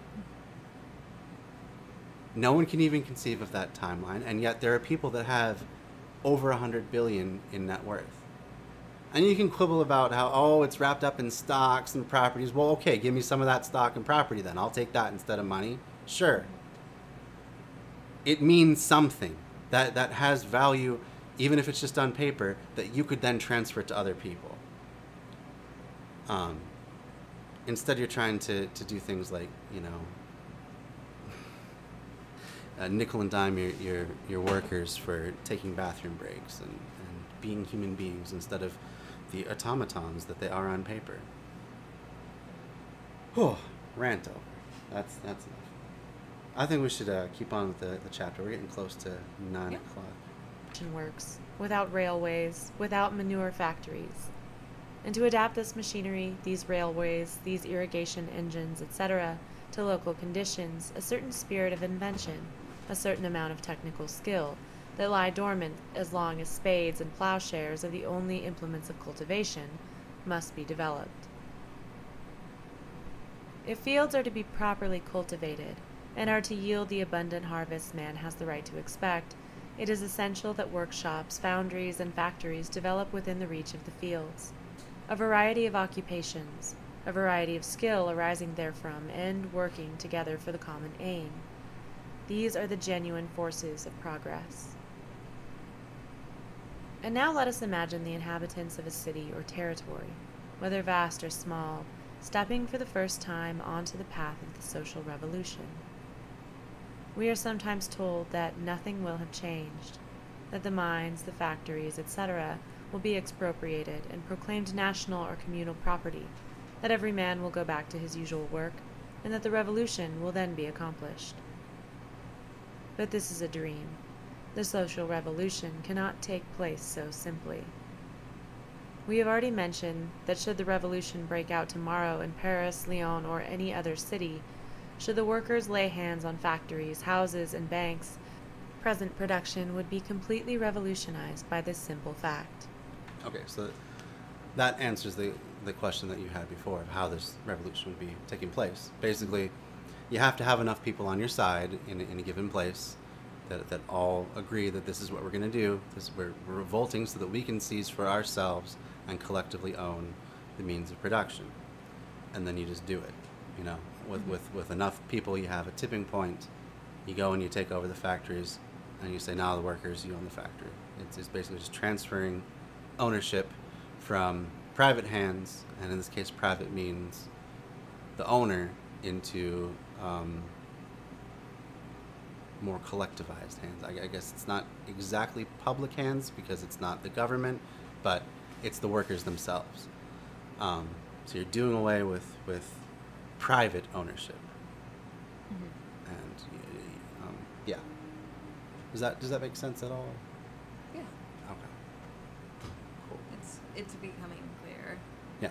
I will say, so far, the literature is a little confusing, but you're clearing it up for me. Well, I mean, again, I have to apologize again because this is just a particularly dense chapter. It's just, there's been many other chapters where things were, moving along at a good clip, and he wasn't enumerating all the silk and cotton trading of various places and stuff like that. So this is his conception. People just seize the means of production. Okay. And then they own it from that point on. And his idea is that because so many people are on board with the system, and if you do it right, so many people are benefiting from this system, that kind of is your safeguard against, Scrooge McDuck coming back into the picture and trying to take everything back over, right? Oh, yeah. So, the threats to revolution are from within, from people trying to seize power for themselves, especially the people that have been dispossessed of their vast wealth, raising some group of their people that they make promises to, say, I'll make you foreman of my factory if you help me take it back over. And then also from without, from other countries invading, saying, this is obviously a weak point, we can take over this country and do it our way again. The best safeguard, in his opinion, is the people themselves. So if you have people that are well-fed, that have all the needs of basic subsistence, as well as ownership in their place of work, and feel like they really have agency in their life and ability to control their destiny, that's your best safeguard against all these threats, both in the country and from outside the country, of taking it back and reverting everything back to the way it was. Right? So the owner tries to come in, and all the workers get together and no, we have a good thing going here, and they put down his rebellion. An invading army comes in, and they find it impossible to, for one thing, there's no one leader they can just topple and seize control from. Ownership is spread out, so you'd have to take over everybody, and together everyone's like, no, we have a good thing going here, we're going to resist, we have good reason, we have real, true material progress in our lives, we like how things are going, we're going to resist rule from any one person who's going to seize control again. And that's his idea. I think it's not a bad idea if you can at least get to that point where people do have a better life, you know, more agency. It's just hard to envision in Absolutely. current times. Absolutely. The author Ursula K. Le Guin has a quote. I like to say it a lot on the stream too, and it's easier to imagine Armageddon or the end of the world than it is to imagine the end of capitalism. It seems inevitable. It seems like its power is absolute. But the same was true of kings. You know, the divine rule of kings, the divine right of kings. And yet those were toppled as well. So just because it seems undoable and like an overwhelming force is arrayed against you, not necessarily true. History keeps moving. There's no end of history where like that's it. This is just going to be the system forever. So Yeah. gives me hope anyway. And you know, I try to do this stream with the mind of just pulling in a few more people, you know, getting a few more people on our side, and then them maybe pulling in a few more people to the point where we have enough people that we can actually do something about it. Not necessarily, you know, any sort of violent revolution. I believe just more in a transition to first a new economy, and then, you know, a transfer to a different political framework that's more democratic itself, you know, more directly democratic, not all this top-down stuff where, you know, federal can overrule, the state can overrule the local, but invest the power within local communities, that sort of thing. So, yeah. Did you have anything else you wanted to bring up or add? Or? Not at this time. That's fine. Sorry. No, I'm enjoying myself. I've learned a lot. It's gonna feel weird to go back to like listen to this episode and be like, that's what Zach said. That makes sense. Sorry. Why aren't we learning I'll try this my best. anywhere? So my theory on that is that, especially as you're going through elementary and high school education,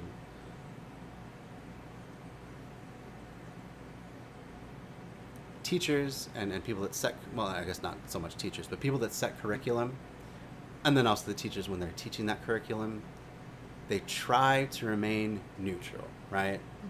They don't want to try and bias you versus one system or another, and perhaps they think if they talk about these sorts of things as possible, that they're going to be biasing you towards socialism, communism, anarchy, any of these sorts of alternative systems. So they just don't even really bring it up, or they might look at it at a very surface level, like how can we analyze this academically, but it's never entertained as a real possibility. Mm-hmm. However, taking that stance is itself a political position. You cannot literally be neutral. It's just an impossibility, because if you're trying to be neutral, you end up reinforcing the status quo, whatever that may be. And in this case, it's capitalism. Mm-hmm.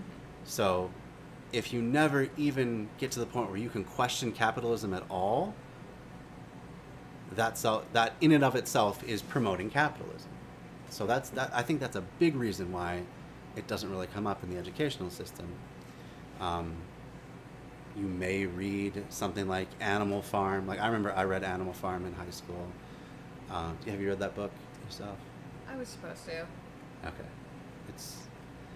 It's you know, you could miss it, you wouldn't really be missing anything. Stalinism, right? Yeah, it is basically anti-Stalinism, but you know, like it was heavily implied, although it was never necessarily said when I was reading it, that it was anti-communism. It's like, this is what communism leads to, so it's just the same as capitalism, but worse. You know. Okay. So that was at least the impression that I got going through, you know, a fairly liberal, fairly diverse elementary school and high school. and even through college, like there was one philosophy class that I had to drop the first week to take something else, but we were going to go over Marxism as just like one thing, but that was it. That was like my only exposure to any sort of communism thought or theory or anything like that throughout my entire academic career. Would you say that was a similar experience to you, or did you? It was something that we definitely glossed over. It was just like, Marxism, not for us. Let's Yeah. go on to the next thing. Right. It was like a short paragraph in a textbook filled with a whole bunch of other ideologies. Yeah. There's just like the theory of the week. It's just like when people study religion in schools, you can't advocate for any particular religion. That's against the law in the public school system. But you can look at it very, again, a very surface level. These are what these particular Christians believe. Here's their tenets. Here's their holidays. Stuff like that. It's very, very fact-based, but never. And you might want to consider doing it. You that would be crossing the line. So, you end up not advocating for any particular religion. It just looked at as a very academic thing, and the same is true of different competing political philosophies. So I guess that was my, again, very long answer of why we don't see this more in school. Why do you think we don't see? Why we don't really even entertain these ideas? I think education has become a very capitalist business model. Absolutely true. Like, kids aren't really going to school to learn anymore. It's to take standardized testing to get more funding. Why is it the kids' job to get funding? That's a good point. Yeah. Like how is now? Yeah. How is that? How is that a good thing? Like, oh, your kids aren't learning. Well, we're going to give you less money, so that they can learn better.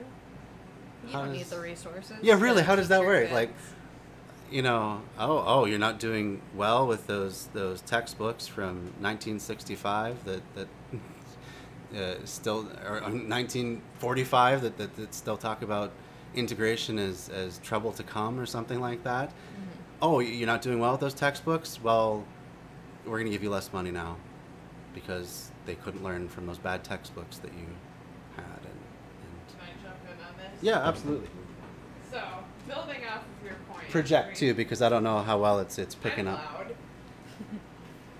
Building off of Bree's point too, with standardized testing, it's bullshit because not all kids process information the same way, but all kids are administered the same test. And kids that have like IEPs or in special ed do not receive the same accommodations they do in the regular classroom setting that they do to take the standardized test. But because of the funding, they're still encouraged to take the test, even though that test usually goes very poorly for them, despite if they were in their regular setting, they would have done much better because they were getting the supports that they need. Right. Sure. And these tests don't measure, like, if you really were concerned about kids or the future, you shouldn't measure them on that kind of a test. You should look at progress. Right. How Absolutely. did the child do compared to the previous test or previous, assignments? It's about knowledge acquisition, not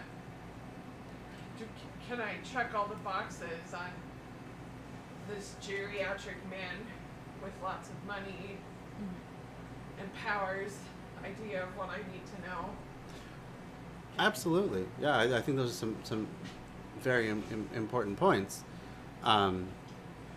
It shouldn't just be about box ticking. Did they meet this certain threshold that now we can quantify just how much learning is taking place, so that we can give you money accordingly.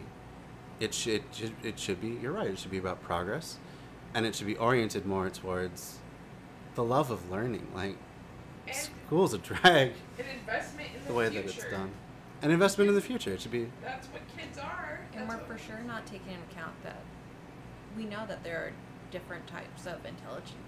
Absolutely. And standardized testing doesn't really, there's no like hands-on things. Like your visuals are very limited. Emotional intelligence, which is so important. I mean, at least for me, that's where I feel like I thrive. Hmm. That's not being taken into account. No, because it's not as much able to be transferred into a marketable skill that you can Right. then use to be a good employee.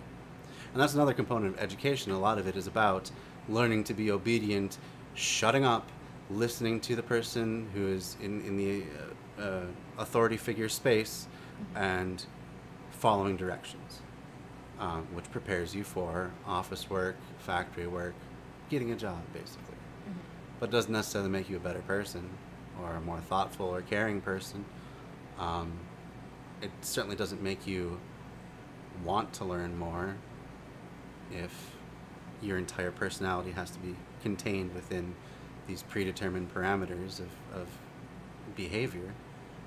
So yeah, you're right. It coming back to your central point, it is very much, education has become very much oriented around producing good little workers, more than good people, even. To sustain the capitalism. Right, to sustain capitalism, for sure. I went to school for so long to be a teacher, and Mhm. then one day we were just talking and it clicked. It was just like, how much am I gonna teach these kids? Like, I think when I was in high school, I had a lot of leniency with my teachers, so I could do things in a more creative way. Like, I didn't really write essays until college. I always made short films. Oh, that's cool. But could I do that as we're going further into, like, I feel like kids have to do standardized testing more so, and Oh, it's just so than crazy. I did. There's and so I many of graduated them now. Yeah, 9 years ago. I can't imagine what it's like now. absolutely. The testing or the. You know. Testing the, it just feels so, you can't really breathe. Right. Like, these kids are going through so much every day to prepare for getting money so they can keep learning. It keep living, really. Yeah. right. We gotta change it. I don't know how. I mean, Mhm. reforming some things and defunding. Get rid of standardized testing, period. Yeah. I mean, I watched a group take the last round of MCAs. I was like a proctor for it, and it's really scary. They get 40 minutes. After that, the computer just turns black. And then the question, if they're doing well, the questions get progressively harder until they tank, and then it like drops down to something that a kindergartner can answer. And then does it all over again. Wow. It's really weird. I don't quite understand how that's helpful to them. I remember when I took the MCAs, they were just like, you have to do well to graduate. I don't Yep. know if that is that true though. Do you have to do well to on the MCAs to graduate? I don't think Yeah. I did great. I I still mean, they make barely They graduated. make them keep taking them until they pass, which is gross. I don't think I took that's the math helpful. one 5 times. And then I didn't know until I got to college that I had a learning disability and I couldn't, like, numbers. Oh, I can't really I, process I it. hate We numbers too. practice all the time. We get so focused on boys because the behaviors are so much more obvious. Because men have a very set, like, these are the emotions you can have, and you having anything beyond that realm of 5 feelings is abnormal. And then people pick it up faster. Yeah. It's really sad. Sorry. It's sad, and limiting the range of emotions that boys can have is damaging to them as well. Mhm. Like, you look at the way that boys naturally develop before they've had ground into their head that they can't cry about this and they can't cry about that. They have basically the same range of emotions as little girls have. They're just as kind, they're just as caring, They cry when they get hurt or they're scared. It's normal, but then that's socialized out of boys' heads. Don't be weak. Don't right. Be Yeah. But it's not the natural progression. It would not be how boys would behave if they were allowed to just be who they are. So yeah, don't know how we got on that part, but that's okay. I love these tangents. So is there anything else that's coming up for you? Like any of the things we've been talking about?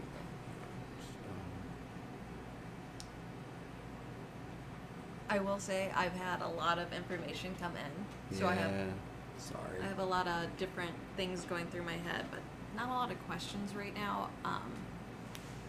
It doesn't have to be questions. Like what do you think about any of this? Maybe I'm asking too broad of questions.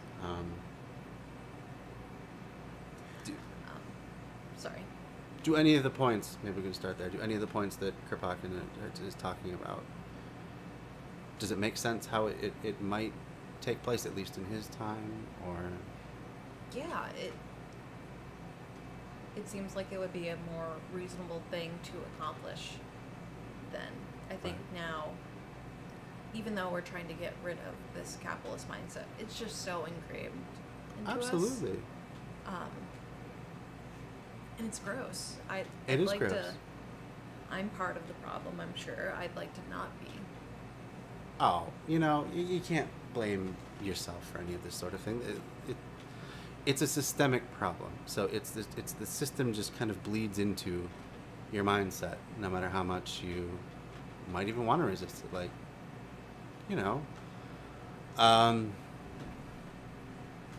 so here's an example. Just at my job, I am basically a manager.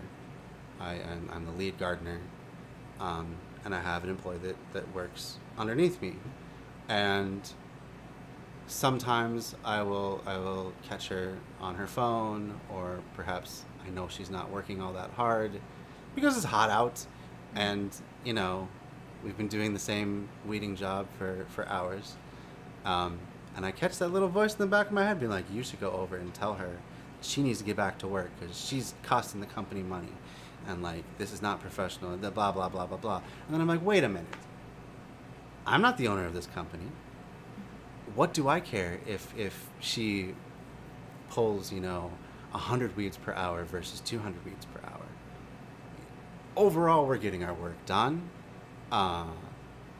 If she needs to take more time to complete her work because it's hot out, who am I to say that she shouldn't do that and that she can't meet the needs of her body at that particular time? And why would I assume that she's purposely not working hard? Like, these are all just, I believe, capitalist sort of mindset just kind of creeping into my head that, it's cliches like, if you have time to lean, you have time to clean. And, your time is not your own while you're at work. Your time belongs to somebody else, as though you're literally selling your body and everything that goes with it to your employer for all of that time, which would have been a ridiculous concept to people in past ages. Again, getting back to the book Bullshit Jobs, he talks about how before there were timepieces, time was a much more fluid concept. There were certainly absolutes like noon, dawn, dusk. These were times that you could measure, but they would also fluctuate. At least the dawn and dusk would fluctuate from season to season. So it was not as set of a concept. So the idea that you would sell yourself to your lord for 8 hours a day and your every move was controlled by them would be ludicrous. Instead, work just tended to happen in kind of spurts, basically. So you would, do a whole bunch of blacksmithing if that was your profession, whenever the iron came in to do it. And then there would be a lot of downtime where you would do other things. You might visit family. You might grow food for yourself. It was not just this rigid regimentation 40-hour work week that it is today. And all that changed with the Industrial Revolution and the advent of measured time. So to them, it would just seem really bizarre. What do you mean you work 9 to 5? What is 9 to 5? Like, it was a completely foreign concept. So that's interesting. Just how much that mindset too has crept into everyone's head to the point where we're like, oh shoot, I'm 20 minutes late for work. Well, so are you not going to get your work done? Oh no, I'll still get my work done, but it's unprofessional. They're like, no, it's not that it's unprofessional, it's that your boss thinks they own your time from this time to that time, and that you have to be having a steady output of work that entire time, when virtually no jobs actually work out that way. Even in landscaping, there's times where we're transitioning from one job to another. That's essentially a kind of a downtime, but the idea that we're being steadily productive from the time we clock in to the time we clock out doesn't really work out. And there'll be times with landscaping too, where it's down to only one person has anything to do. Like, we have to use the leaf blower to blow off the pathways, and that's the only job left to do. Well, what are we supposed to do? Like, sharpen tools furiously as one person is working? No. You stand around, you chat, you make the job a little bit more bearable, and there's really nothing inherently wrong with that, I don't think. What ideas are coming up for you? I mean, personally, hitting a little closer home, I did lose my job last week. Yeah. A little difficult. It was difficult for us as well. Obviously not nearly as much as for you, but that just reminds me of, like, our bathroom breaks were essentially monitored. Yeah. In a way. Trackers in the trucks that would tattle on us, essentially. And with the fluctuating weather, that's going to have an impact on your body. It's going to have an impact on everything that's going on, especially, like, when you're trying to stay hydrated. Absolutely. And they're just like, oh, we need you to stay hydrated because we're not going to pay your hospital bills if you, like, need to be going to get, an IV, right, which ridiculously priced. And then, some jobs you don't get those benefits, like insurance. Well, yeah, I currently don't have insurance, so that's very true. And then, well, we don't want to pay for this, but, like, it's just that the hyper focus on as though you're somehow stealing from them if you take the job's getting done. Yeah, right, that's it, and that really should be the way things go.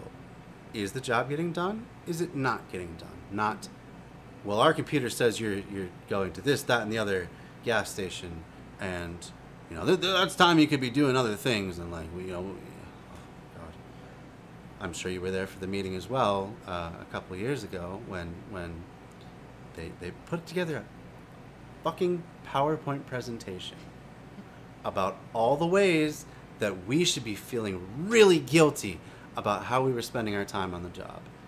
And they had it broken down to, like, we logged 20,000 trips to this particular gas station in the last year, and it cost an average of, and you spent an average of 15 minutes of your time there, and translated into money. This is the money that the company, which is, it's BS. How is that my problem? How is it my problem? But also, that's BS. It's not as though we would have, talking about the Mo crews, because they were really getting down on the Mo crews.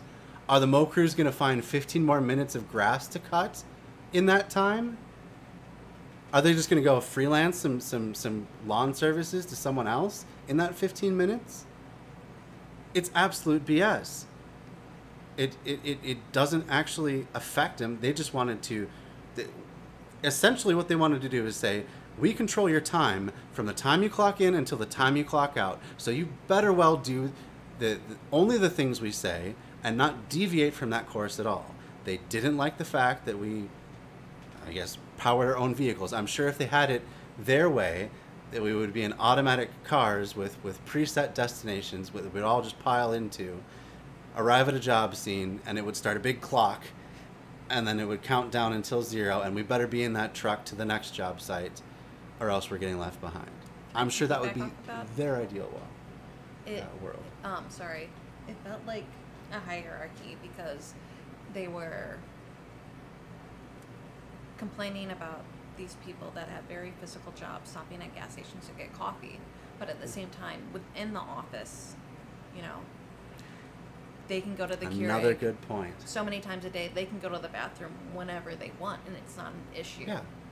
As though office work doesn't also have its ebbs and flows. Mm-hmm. It's time where things are really crunch time, where you have a million clients to satisfy all at once, and then other times where, like, you know, you can update your Facebook every few minutes and no one cares because there's nothing to do. Oh. Yeah. Sorry, I had one comment coming in from Magnus Xavier. I believe that's how that one's pronounced. And they would like to know if we could recommend a previous audiobook that we have enjoyed. Well, the one that I've been talking about recently is called Bullshit Jobs, and it's by David Graeber.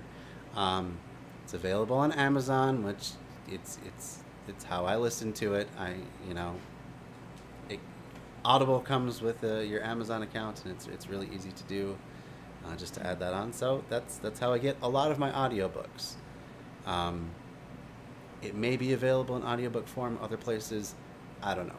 But Bullshit Jobs, David Graeber, an excellent breakdown on how basically about 45 to 55% of all jobs in America are bullshit in one form or another. And that's not just like, he distinguishes it from a shit job, which is just a job you don't like that treats you poorly. It's jobs that the workers themselves report as having no use. It's things like someone who is at his university whose entire job was to go around and apologize for why the maintenance people hadn't been by. That was their entire job. It's people that hire underlings to show how big and important they are, but their underlings don't actually have anything to do that's meaningful or productive. It's jobs that you could eliminate entirely and it would not affect the economy one bit. 45 to 55% in both the U.S. and I believe the UK. He studied a lot as well. That was his estimate. No, that's fine. That was his estimation. It was an incredibly eye-opening book, so I highly recommend Bullshit Jobs, David Graeber. Any books? How do you spell Graeber? Oh yeah, that's a good point. Graeber. Okay. Are there any books? And it doesn't have to be theory books. Any books at all? Audiobooks that you may have listened to recently. I mean, I mostly listen to fiction writing. That's fine. But I'm a big, I like my thrillers, I like my serial killers, that sort of thing. I think my most recent one I've listened to about 5 times. It's Sharp Objects by Gillian Flynn. Cannot recommend that enough. It's got mommy issues, it's got alcoholism, it discusses rape culture within small communities and how it's kind of just, hidden under the rug. Absolutely.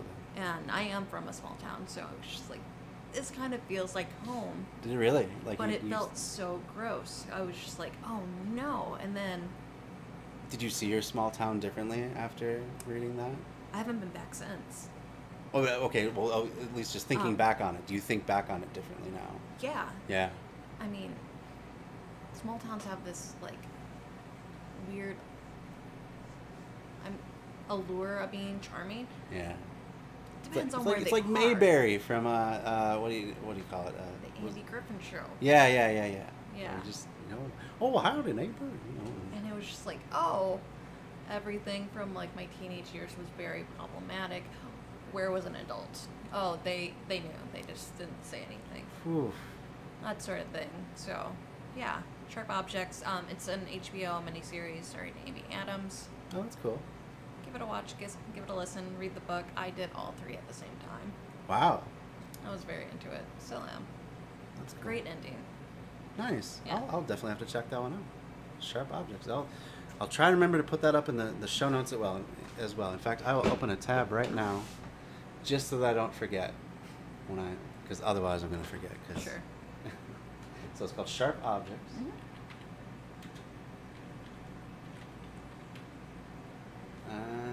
Right. And Gillian Flynn, you know, we all know the premise of Gone Girl now. An Oh, it's inspirational Gone tale. Girl. That was her thing, huh? Yes. Okay. The Sharp Objects was first. Mhm. See if we can find any independent booksellers. Not on the first page of results because it's on Google. And they're going to stifle competition by putting their own results out first. Of Don't be course. evil. That was their motto at one time. It's just coming out with books from Google.com. Well, I'll just use this as a placeholder. I'll try and find an independent bookseller that carries this book. But for now, just leave that open as a tab so that I can remember later. Barnes and Noble's To a recommend? British company now. Okay. Well, that would still be better than Google for sure. So we'll leave that over there. And from a writing perspective, I will say that Gillian Flynn does a great job with her female protagonists. Oh yeah. She kind of puts them in a way that you don't see white women in. It's kind of very like Southern Gothic-y, and you can see that Southern she's Gothic. taken inspiration from B.C. Andrews. I don't know B.C. Oh, Andrews. Flowers in the Attic. Okay, Nice I've Big heard Drink. the title. I've not read that one. It's I've heard it's intense. schedule a therapy session after. Okay. So Yeah. really intense. Okay. Yeah. Cool. Well, thank you very much for your recommendation there. Thank you. I think we gotta try and just knock out the last bit of this chapter. We only have probably about 5 minutes left. A little over 5 minutes. So, are you ready? Let's do it. I think we've definitely made a good effort of building an entire episode out of not a lot of material. So I really appreciate you for that. I feel like I've been talking way too much though. But there's a lot of difficult You have concepts. great points. I can go on tangent about anything and relate it to a movie. That's cool. I always love tangents, even if it's just about a movie. That's cool too. So don't be shy about it. International commerce will come to a standstill. So also will the importation of foreign breadstuffs, the circulation of commodities and of provisions will be paralyzed. And then, the city or territory in revolt will be compelled to provide for itself, and to reorganize production. If it fails to do so, it is death. If it succeeds, it will revolutionize the economic life of the country. Just a small point about this. In the case of Cuba, he was absolutely right. They had a revolution. I don't know how long it was, but probably pretty immediately the U.S. started embargoing them to the point where, you know, until the Soviet Union got involved, they had like 0 trading partners. They had to completely revolutionize their production for everything, and revolutionize the idea of needing to keep on producing things. So there are cars that have been in operation since, like, I guess the 70s, that are perfectly tuned up, you know, in good working order, out of necessity because they've been so isolated by non-revolutionary countries such as the U.S. primarily. And through that necessity, they've also developed a really robust, you might even say permaculture scale of agriculture, where there's tons and tons of local food production, to the point where they serve, I think, all of their food, their caloric needs themselves. They may at this point import some foods. I'm not entirely sure about that, but I don't know what that was, but that was a loud thump. My neighbors are bad. Oh, okay. Wow, that threw me off a little bit.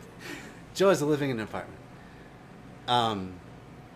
But they're very self-reliant. They produce, and at the same time they have one of the best healthcare systems in the world.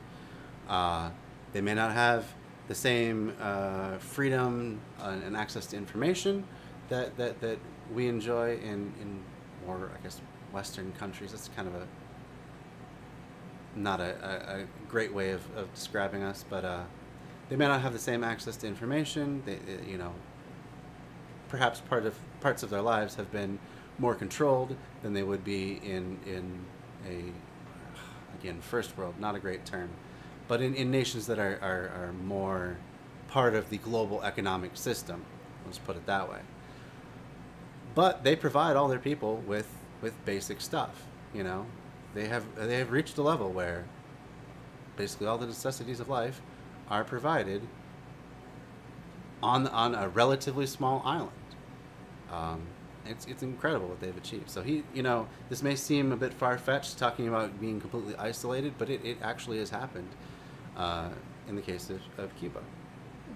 So yeah, I definitely recommend looking into more of the history of Cuba. And We don't talk about the positive things when it comes Right. to Cuba. Right. Well, that's the case with any of these countries, you know. Well, you have the good and the bad. Absolutely. There's going to be good and bad in any sort of governmental form. Right. I mean, you could say the same thing about China and how they treat their Uyghur, their Muslim population. At the same time, U.S., we treat our undocumented immigrant population as well as our foreign combatant population extremely poorly. We are on the same level as anything that China is doing when it comes to human rights abuses. So, yeah, these are bad in both places. But it's not just one side. It's certainly not just one-sided. It's not China bad, U.S. good, Cuba bad, U.S. good. These are very simplistic ways of looking at the world that don't quite capture the entire picture. There's going to be more freedoms and less freedoms in different parts of life, and more provisions for its citizenry and less in different parts of of their lives. So, yeah. Not a completely black and white picture any place to look at. A lot of gray. A lot of gray. Yeah, so Cuba, interesting case study. I think was it Blowback? I think Blowback, the podcast Blowback. Now I'm going to have another thing I'm going to have to look up. God damn it. I was hoping to be done by 9. I apologize for keeping you up late. Don't worry. That's a long Oh. Oops. America. Yeah. I forgot about that. What's that? I gotta go put my flags on the back of the Prius. Oh, yeah. Boy, oh boy. Alright. I don't want that. The actual website. Blowback show. Here we go. Who hosts Blowback? What's that? Who hosts the show? I don't actually know. Okay. I haven't. Sorry. I've only heard about it. I haven't. There's so many podcasts. I have a database that I helped collect together with other leftist just talking about leftist podcasts. This being one of them. I think we're up to 200 entries of active leftist podcasts. There's way more than could ever be consumed by any given person. Which is great. It's great that there's that much to say and that many voices out there, and we could definitely use more. Mm-hmm. But yeah, Blowback Podcast is talking about the history of Cuba right now, and if there's any podcast that I would trust to paint a fair picture about it, it's one that's at least coming from a leftist perspective. So check that one out. I'll put that one too in the show notes. I'll put it over in that column there. All right. Sorry about all that. Anything else you wanted to bring up before we carry on for the last couple minutes? I think I'm ready to keep on keeping on. All right. I'm sorry to keep you past No, what you're I good. had initially said. The quantity of imported provisions having decreased, consumption having increased, 1 million Parisians working for exportation purposes have been thrown out of work. A great number of things imported today from distant or neighboring countries not reaching their destination. fancy trade being temporarily at a standstill. Fancy trade. What will the inhabitants have to eat I don't 6 know what months that after the means. It's not revolution? basic. Yeah, we're not talking about basic trade. This is fancy trade. We think that when the stores are empty, the masses will seek to obtain their food from the land.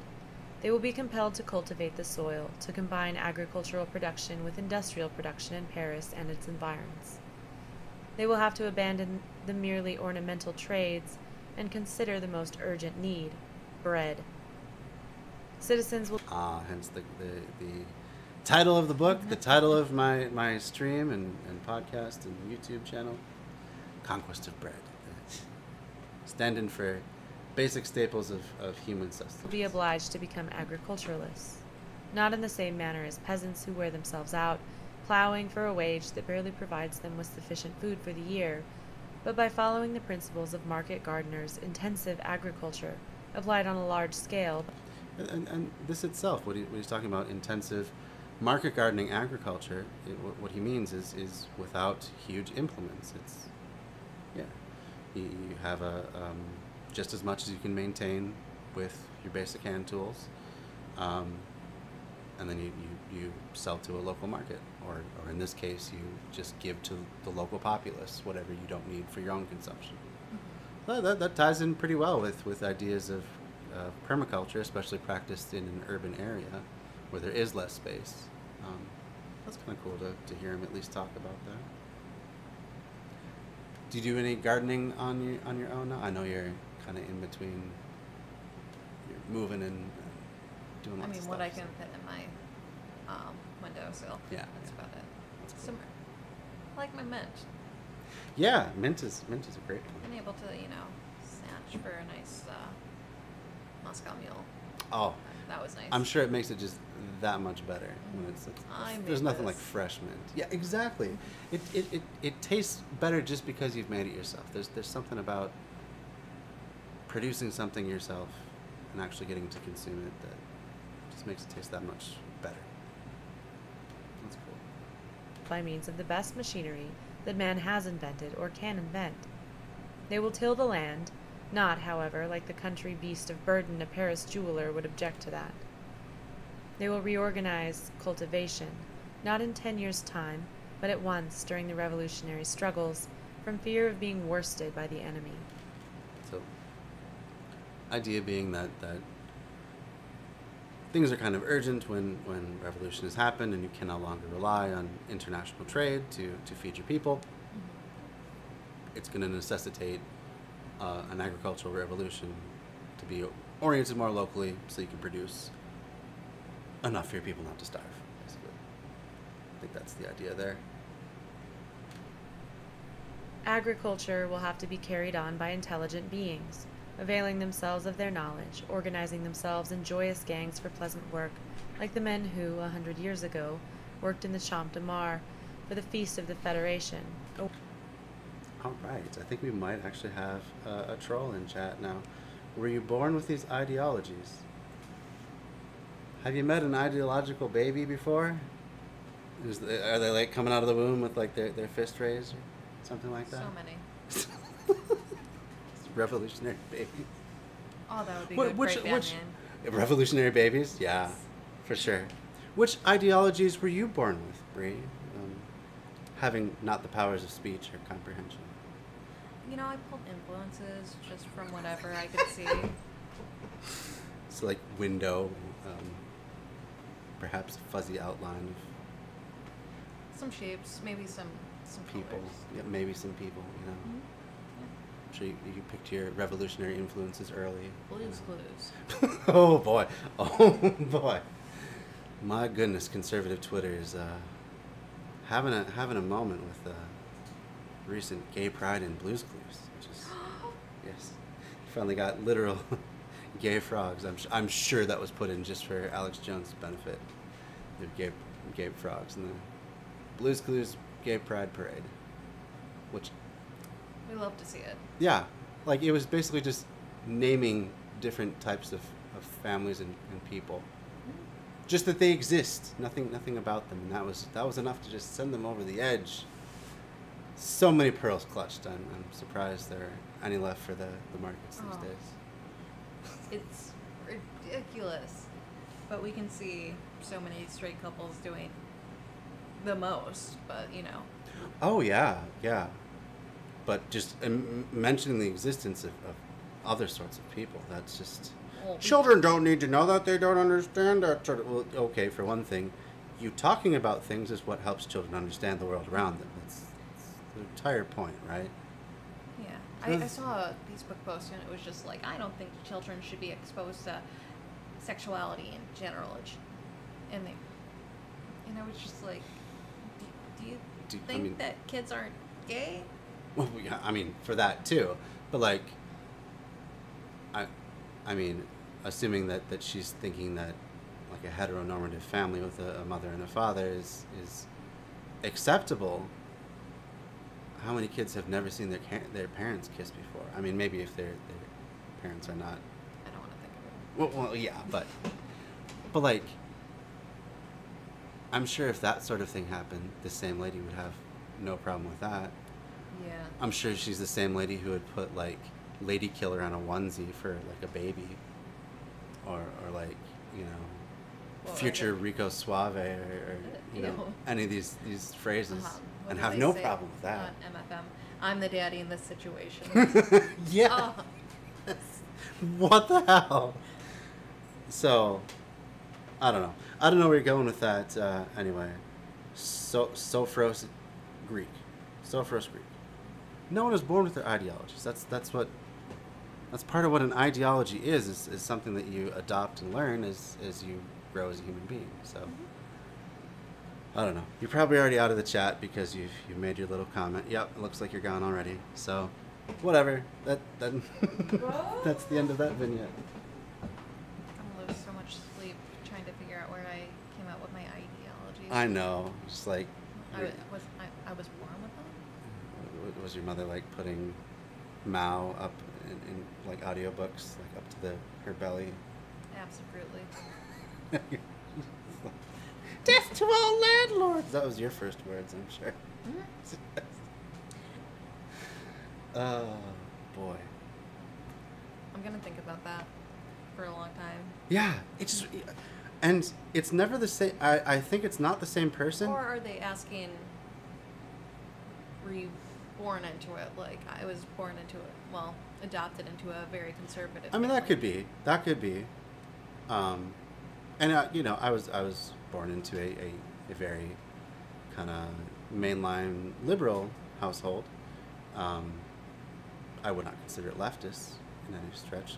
Like I said, I didn't read Marx until a couple years ago, maybe even the beginning of last year. I think that was the first time I actually picked up the Communist Manifesto. How many lists are you on now? How many lists am I on? Yeah. List of what? I mean, of like... Bros, we should keep an eye on. What are they doing? Of other people's lists. Have I appeared on? You know, I'd like to think it's at least a dozen. You know, I'd like to think my influence at least enough that some people have taken note. But I don't know. I guess that's one of those things you don't get to know until black You're at bag pulled over your head and you get pulled into for questioning and that sort of thing. But I don't know. You'll find out. Yeah. At the airport.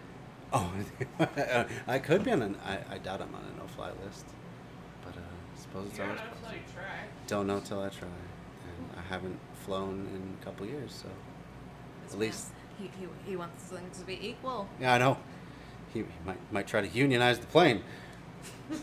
Hashtag stewardess unite. That's right. Yeah. Yeah, you never know about those things. It's always bizarre, the things that conservatives freak out about too. It seems like they all just have to have their pet crusade. Well, yeah, and that was definitely me alone. Just wasn't enough gay frogs. I was like, hey, let's put the gay frog juice in there. Yeah, you know. I'll make them up. It's more interesting. Yeah. Spice up their lives. You know? Try something new. Oh my. All right. A Almost work of done. delight, Almost when done. not carried to excess, when scientifically organized, when man invents and improves his tools and is conscious of being a useful member of the community. Of course, they will not only cultivate, they will also produce those things which they formerly used to order from foreign parts. And let us not forget that for the inhabitants of a revolted territory, foreign parts may include all districts that have not joined in the revolutionary movement. During the revolutions of 1793 and 1871, Paris was made to feel that foreign parts meant even the country district at her very gates. The speculator in grains at Troyes starved the sans-culottes of Paris more effectually than the German armies brought on French soil by the Versailles conspirators. The revolted city will be compelled to do without foreigners, and why not? France invented beetroot sugar when sugar cane ran short during the Continental blockade. Parisians discovered saltpeter in their cellars when they no longer received any from abroad. That's supposed to be saltpeter, not faultpeter. For those of you who may not know, saltpeter is a component of gunpowder. It's one of the essential things you need to make gunpowder. So, yeah. If you're talking about a self-contained army, it might be a good idea to have a saltpeter reserve, I suppose. Shall we be inferior to our grandfathers, who with difficulty lisped the first words of science? A revolution is more than the destruction of a political system. It implies the awakening of human intelligence, the increasing of the inventive spirit tenfold, 100-fold. It is the dawn of a new science, the science of men like Laplace, Lamarck, Lavoisier. It is a revolution in the minds of men more than in their institutions. And economists tell us to return to our workshops as if passing through a revolution were going home after a walk in the Epping forest. To begin with, the sole fact of having laid hands on middle-class property implies the necessity of completely reorganizing the whole economic life in workshops, in dockyards, and in factories. And the revolution will not fail to act in this direction. Should Paris, during the social revolution, be cut off from the world for a year or two by the supporters of middle-class rule, its millions of intellects not yet depressed by factory life, that city of little trades which stimulate the spirit of invention, will show the world what man's brain can accomplish without asking any help from without, but the motor force of the sun that gives light, the power of the wind that sweeps away impurities, and the silent life forces at work in the earth we tread on. We shall see then what a variety of trades, mutually cooperating on a spot of the globe and animated by the social revolution, can do to feed, clothe, house, and supply with all manner of luxuries millions of intelligent men. We need write no fiction to prove this. What we are sure of, what has already been experimented upon and recognized as practical, would suffice to carry it into effect if the attempt were fertilized, vivified by the daring inspiration of the revolution and the spontaneous impulse of the masses. This has been a production of Audible Anarchist. You can find more Audible Anarchist on YouTube. We made it. Sure did. So yeah, as he was saying, kind of there, summing up that chapter, the revolution is not just the overthrowing of people; it is the I guess, fulfilling of promise. You know, empowering of all people, unleashing the creativity and the potential of everybody by putting them all on relatively equal footing and giving them the things they need, a platform to stand on in the form of their basic necessities that they can then push off and contribute whatever they feel like contributing to society. Any thoughts at the end of the chapter there, or as we wrap it up? Or? Still digesting. But Yeah. it does. The last part. I have to say, this is a really difficult chapter to enter this book on, to be your first example. She was a little dry, but that's fine. She had some There's just the material. moist bits. Yeah. Sorry for saying moist. You know, moist is not one of those banned words yet, so. Not yet. Not yet. Kind of the idea of a revolution. It's not just overthrowing like one person on top. It's overthrowing those societal values and Right. replacing it with something that would hopefully benefit the masses. Mm-hmm. It's something to think about. Yeah. That stood out to me. There was a lot of facts about silks and Oh, I'm really glad I skipped that part. I think I probably would just, if I had this to redo, I would have skipped probably this chapter, and we would have just skipped to the next chapter. Like, But what are your thoughts about kind of keeping things local? I think it has some strengths for sure. In the sorts of things that he talked about, where people would interact with one another on a face-to-face basis, which helps you invest emotionally in the people that you are dependent on and who are dependent on you. It helps with the idea of if you're going to be cut off by the rest of the world, if you're having this revolution on your own, you're going to have to face shortages of supply line just out of necessity, because that's what war does. It disrupts supply lines a lot, and business as usual. And I think it can help people become more resilient, especially if we're doing it in a way where we're trying to intentionally build that resilience into future production, especially. So we're doing those small and slow solutions of permaculture where, you say you plant a fruit tree this year, you may not get fruit until, the 10th year.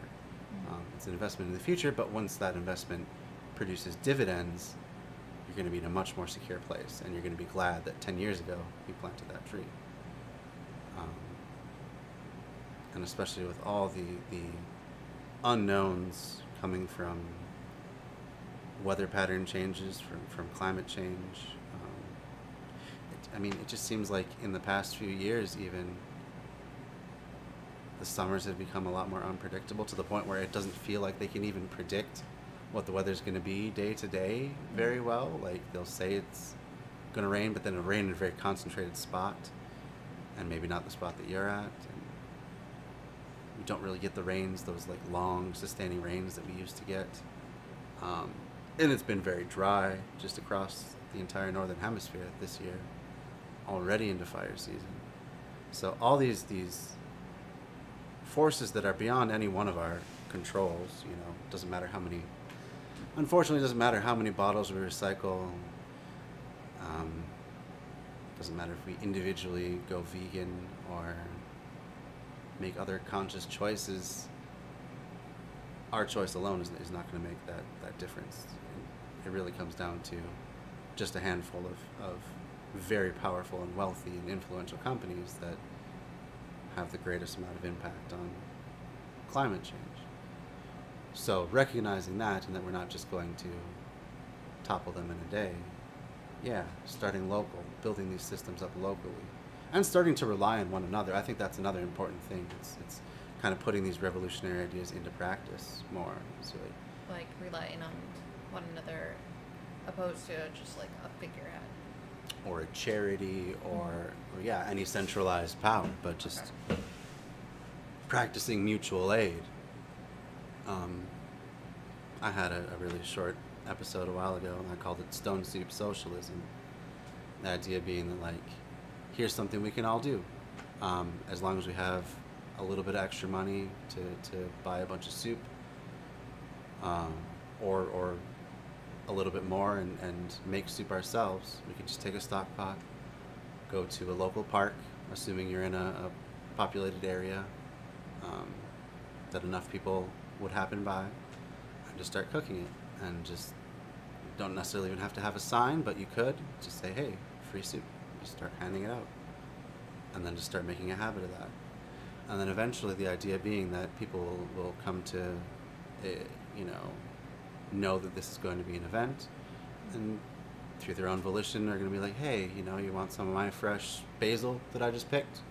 Let's throw that in the stew. You know, people start adding to it. Maybe someday you know, people start performing music for the event. It'll become a community event. And just using that as a very basic way to just start forming those bonds of community again that have kind of been lost in these really atomized, very compartmentalized civilizational structures that we have, you know. I mean, for a small example, I know the people across the hall by name. I know the lady next door by name. I don't know the guy across the hall. He's very quiet. He keeps to himself. Mm-hmm. And then I don't know anyone else in this entire, like, 60-unit complex. I don't know anyone else by name. And we all live together. I mean, we see each other every day. I might even say hi to certain people, but I don't really know them. It's a strange thing about being in really dense societies or communities that there is a level of alienation where you're surrounded by people that you don't know and whose lives only intersect with yours on a very surface level. So the idea is just start to break that down. Start to actually get to know your neighbors, even by name, you know. Hopefully some of your neighbors will start coming to it. You'll start to get to know the people, and then just through the natural exchange of information and ideas, you'll get to know, oh, so-and-so is really good at fixing cars. I should bring my car to them, you know. And I can trade my car repairs. He'll give me that, and then I'll give him, I don't know, I have a garden. I'll give him a bunch of fresh tomatoes out of my garden whenever he comes by. Or I brew my own beer. I'll give him some beer, you know. The idea of just starting to build up that community network at the very local level, I think that is important. Especially if anarchy really appeals to you. I think anarchy has to kind of, by necessity, be a local thing. And then you can start introducing things like, maybe if you get to the point where it's a huge event, you could move from there to like organizing rent strikes until your complex gets fixed. Because basically wherever you go, unless you're in a really luxurious place, you're going to have landlords that don't maintain it to one degree or another. Like you've probably hit it. There's a giant pothole in our parking lot. It's like 6 inches deep. It's been there for over a year now. They've done nothing with it. Mm-hmm. They take our money every month, but they don't really do anything with it. So just getting together and saying, hey, what can we do as a community now? Now you're starting to build real power. And perhaps from that point you can branch out and say, hey, there's a bunch of us that are interested in, you know, retail food service. Why don't we open a cafe together or something like that? No one person of us could do it on our own, but maybe if we get enough people together to pool our money, maybe if we organize a fundraiser during one of these Stone Soup events, we could really do something. Mm-hmm. You know, I think it just really it takes something, some act to break through the compartmentalization that tends to invade our lives. Start moving towards a real community and a real reliance on each other. I like that. Yeah. I like that too. It's been hard for me to put into action myself, but that's just part of the, you know, what this capitalist system kind of takes from you. It's just, I just don't have the time and the energy really to organize anything like that. Yet. I'll say yet. I would really like to get to the point where I can start doing that, but I just haven't yet. We'll get there. How do you feel about localization and relying on local stuff? Are you like, just what's the point? Like, we live in a global society? Like how are you coming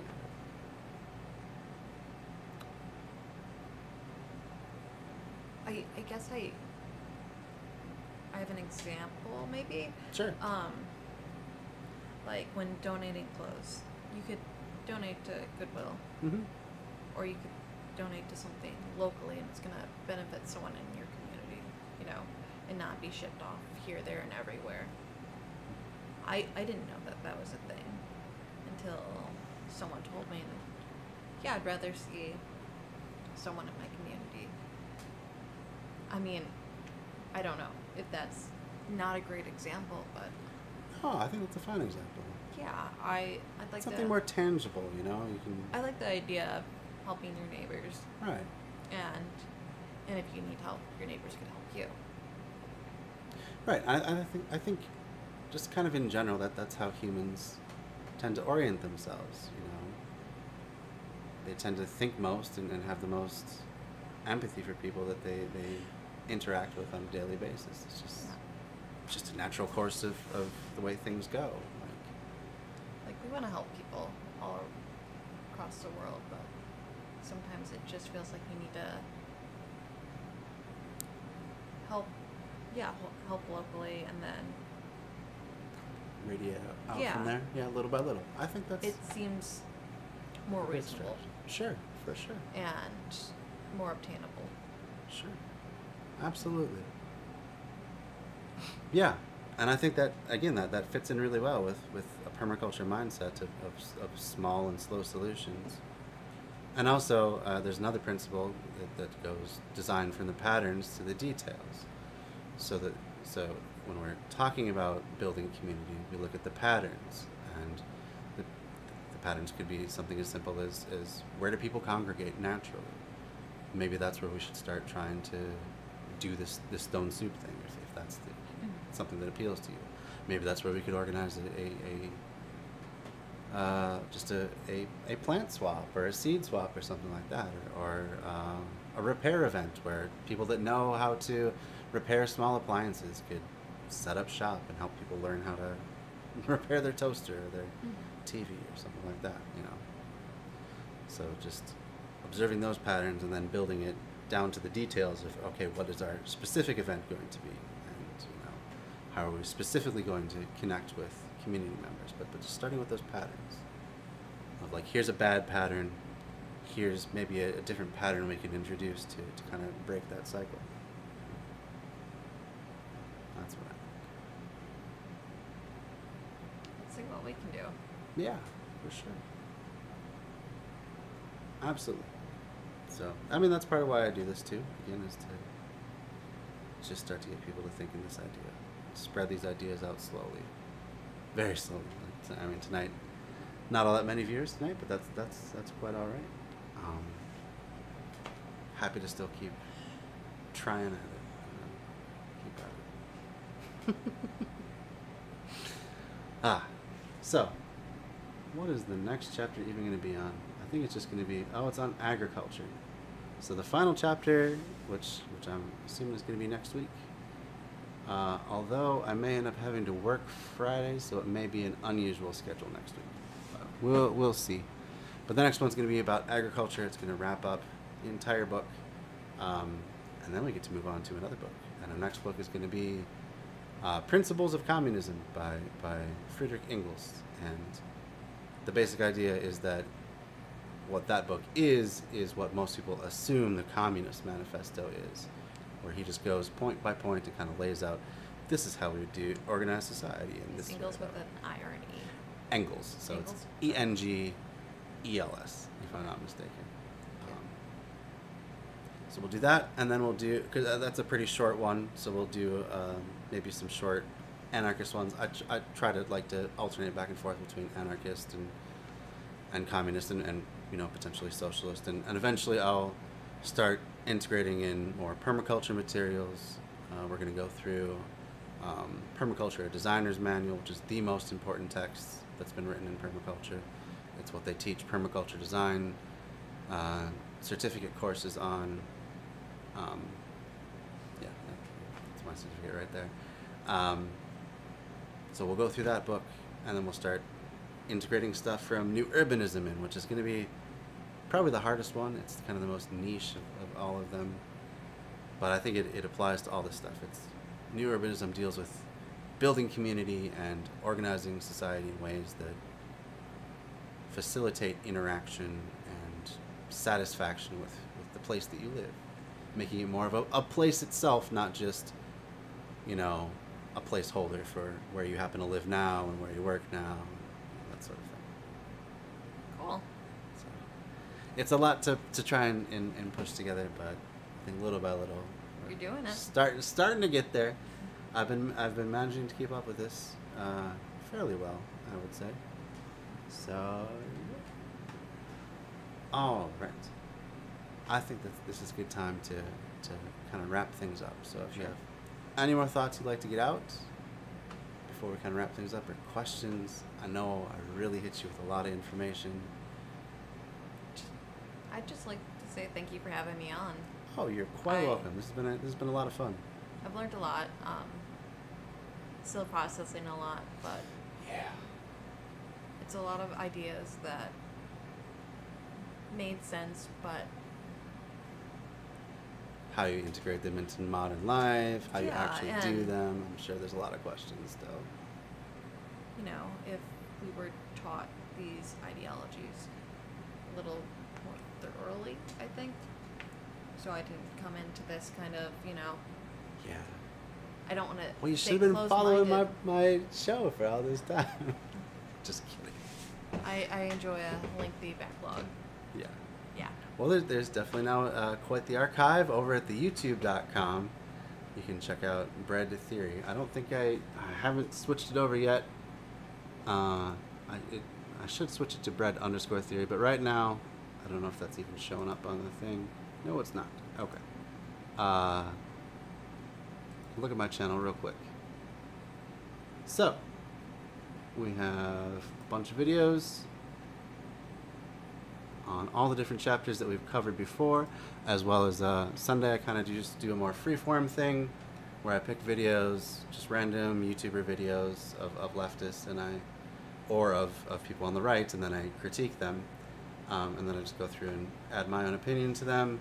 So you can have all the archives. I've organized things into a number of playlists. So you can look at my permaculture playlist, which I did recently. And then there's the various books that I've done. Only 2 books so far, but there's the Communist Manifesto, which I may redo at some point because the audio is pretty bad. I was just learning things at that point. But they are there for your viewing and listening pleasure. And then, of course, Conquest of Bread. You can see the full playlist. I think I have every single episode up there right now. And then I have a bunch. I'm got kind of a backlog of videos I got to process. But soon we'll get to the end of this book, and I'll have everything up on YouTube, and we'll be ready to move forward with the next book. And then I have bunch of my just one of my shorter vignettes and that sort of thing. So you can kind of check things out there. And then, of course, my podcast is the audio version of pretty much all of this stuff. Once in a while, I don't put it up on the podcast because it doesn't really make sense. It's a very visual thing or something like that. But for the most part, it's available wherever fine podcasts are found. So just go to Bread Theory there. In fact, you can find all my links on my link tree. Facebook, Twitter, Instagram, and buy my art. All that different stuff. By going to lanktr.ee/bread_theory. So yeah, and if you haven't yet, you should or you should follow this particular Twitch stream. I would really appreciate it. Really appreciate that. So then you'll get notified when I go live, and we can chat and interact in the future. And then we're gonna pull up the stuff that Bree is going to be getting into pretty soon. You want to say a little bit more about your particular podcast forthcoming? Yeah, I'm really excited to get the ball running. I'll be hosting with my best friend Cisco Vega on the Smartest Suits I Know, and explore things that I think are mainly explored by mostly white men, and give it a little more color on the lens. There you go. Yeah, but check us out. Hopefully we'll be up and running. Hopefully. Yeah, I mean, I know you're in the middle of. You haven't moved yet, have you? You're No. in the process of moving still. End of this month. End of this month. All right. Yeah. Then I can get the ball running. You definitely should.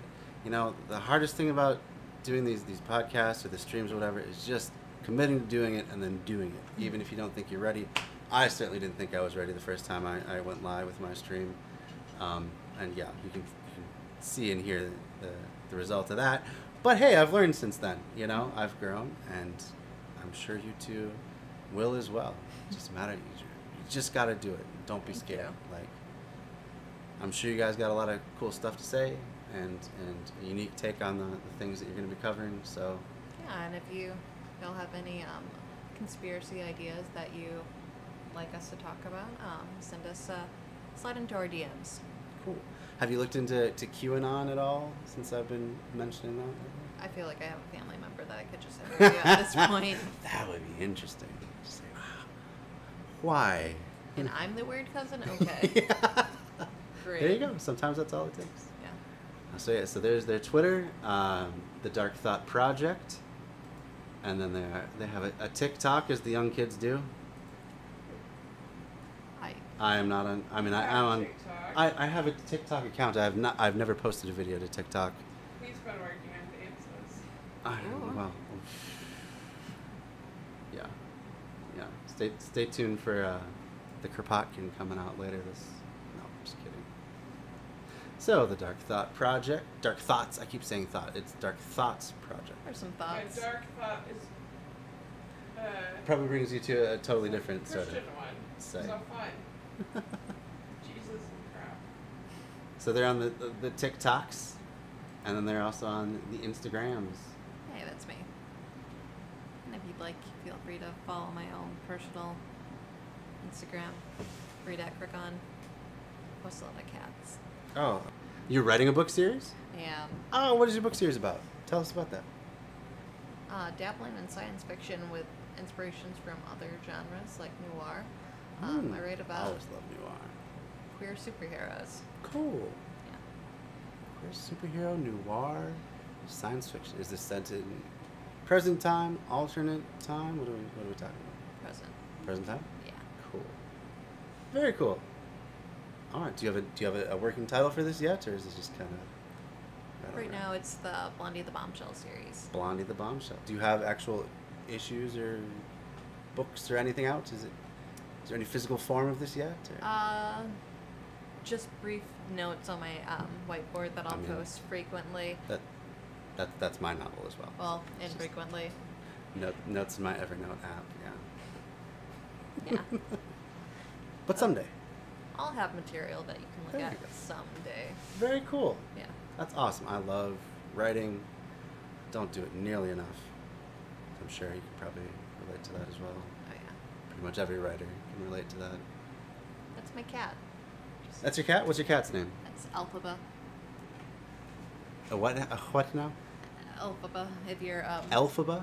you're familiar with Wizard the of Oz. yeah Wizard of Oz. Wicked Witch of the West. Her name was Elphaba? Yeah. I read that entire series of books. All freaking 7 of those books. Did I don't remember that. Wicked. Huh? Wicked. Wicked? Yeah. It's basically, I'd say, a fan fiction that became a Broadway smash hit. I did not read Wicked. No. Yeah. I was totally done with Frank L. Baum after that series, so I have not tried to return to that after that point. Well, if you want to see Glinda and Alphaba in college, yeah, Yeah, hey, why not? Check it out. Let's go on that route, sure. defying gravity changes all.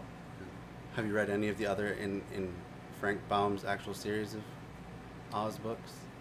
I'm afraid of the actual Wizard of Oz. Oh, okay.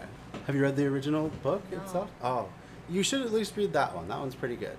But then they just kind of it's a strange like stair step thing where it's like the first one, his best work for sure, and then a little better, and then it just goes up and down, all the way down until we're getting into the Shaggy Man with his heart magnet, where he can make anyone love him as long as you hold on to the heart magnet.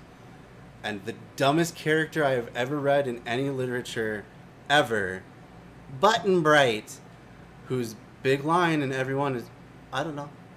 I don't know what's going on. I don't know.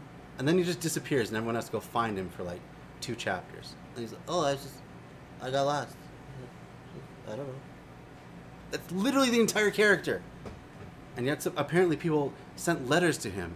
Oh, I love Bottenbright. Oh, he was my favorite character. It's like, what was going on with children in this era? Was Maybe there... you just weren't reading it right. What's that?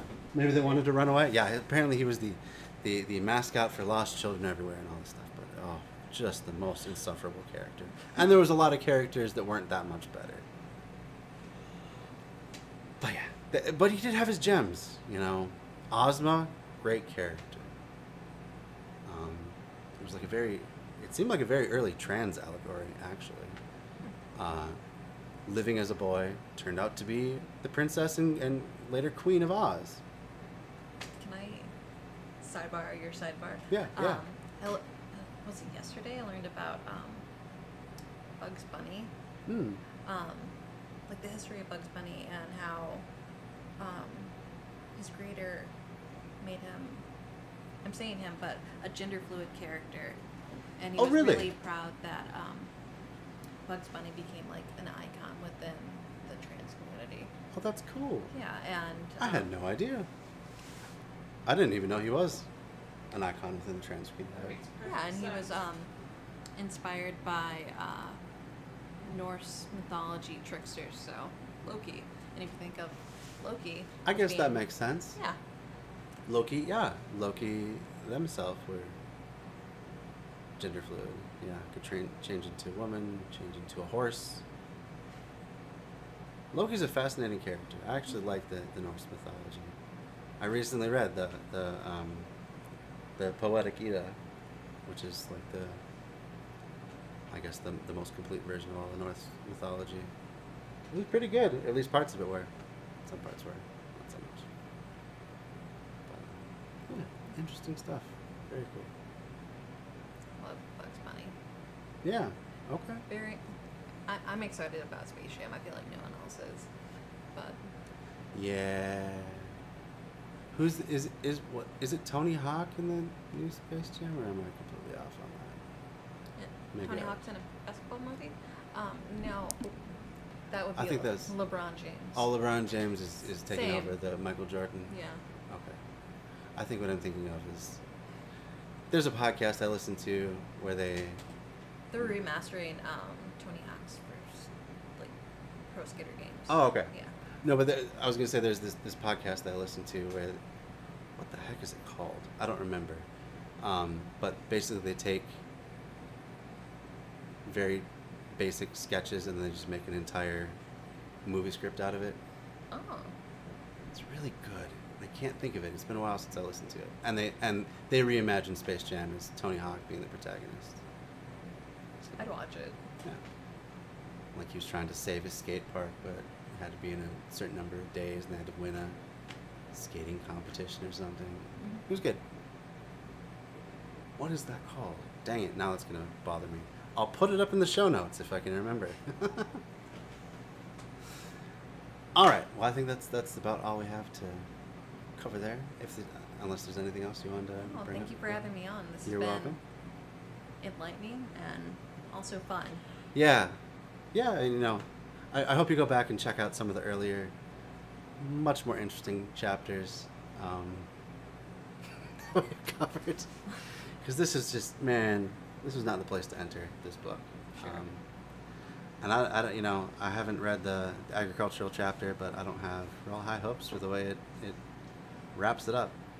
I'm sorry to say, this is one of my favorite books. It's one of the things that inspired me most into anarchy and leftism and all this stuff, but it's just kind of fizzling out at the end here. Maybe I've just been reading it for too long and I'm just like, oh, we've already passed the good ideas. But anyway, I am going to go ahead and raid you guys out into another channel. I'm going to hand you over to Alyosher, a really great leftist streamer. He comes into the chat from time to time here as well. Cool guy, likes to cover a lot of American politics, but he does all sorts of stuff. Anyway, enjoy Alyosher. Have a great night, everybody.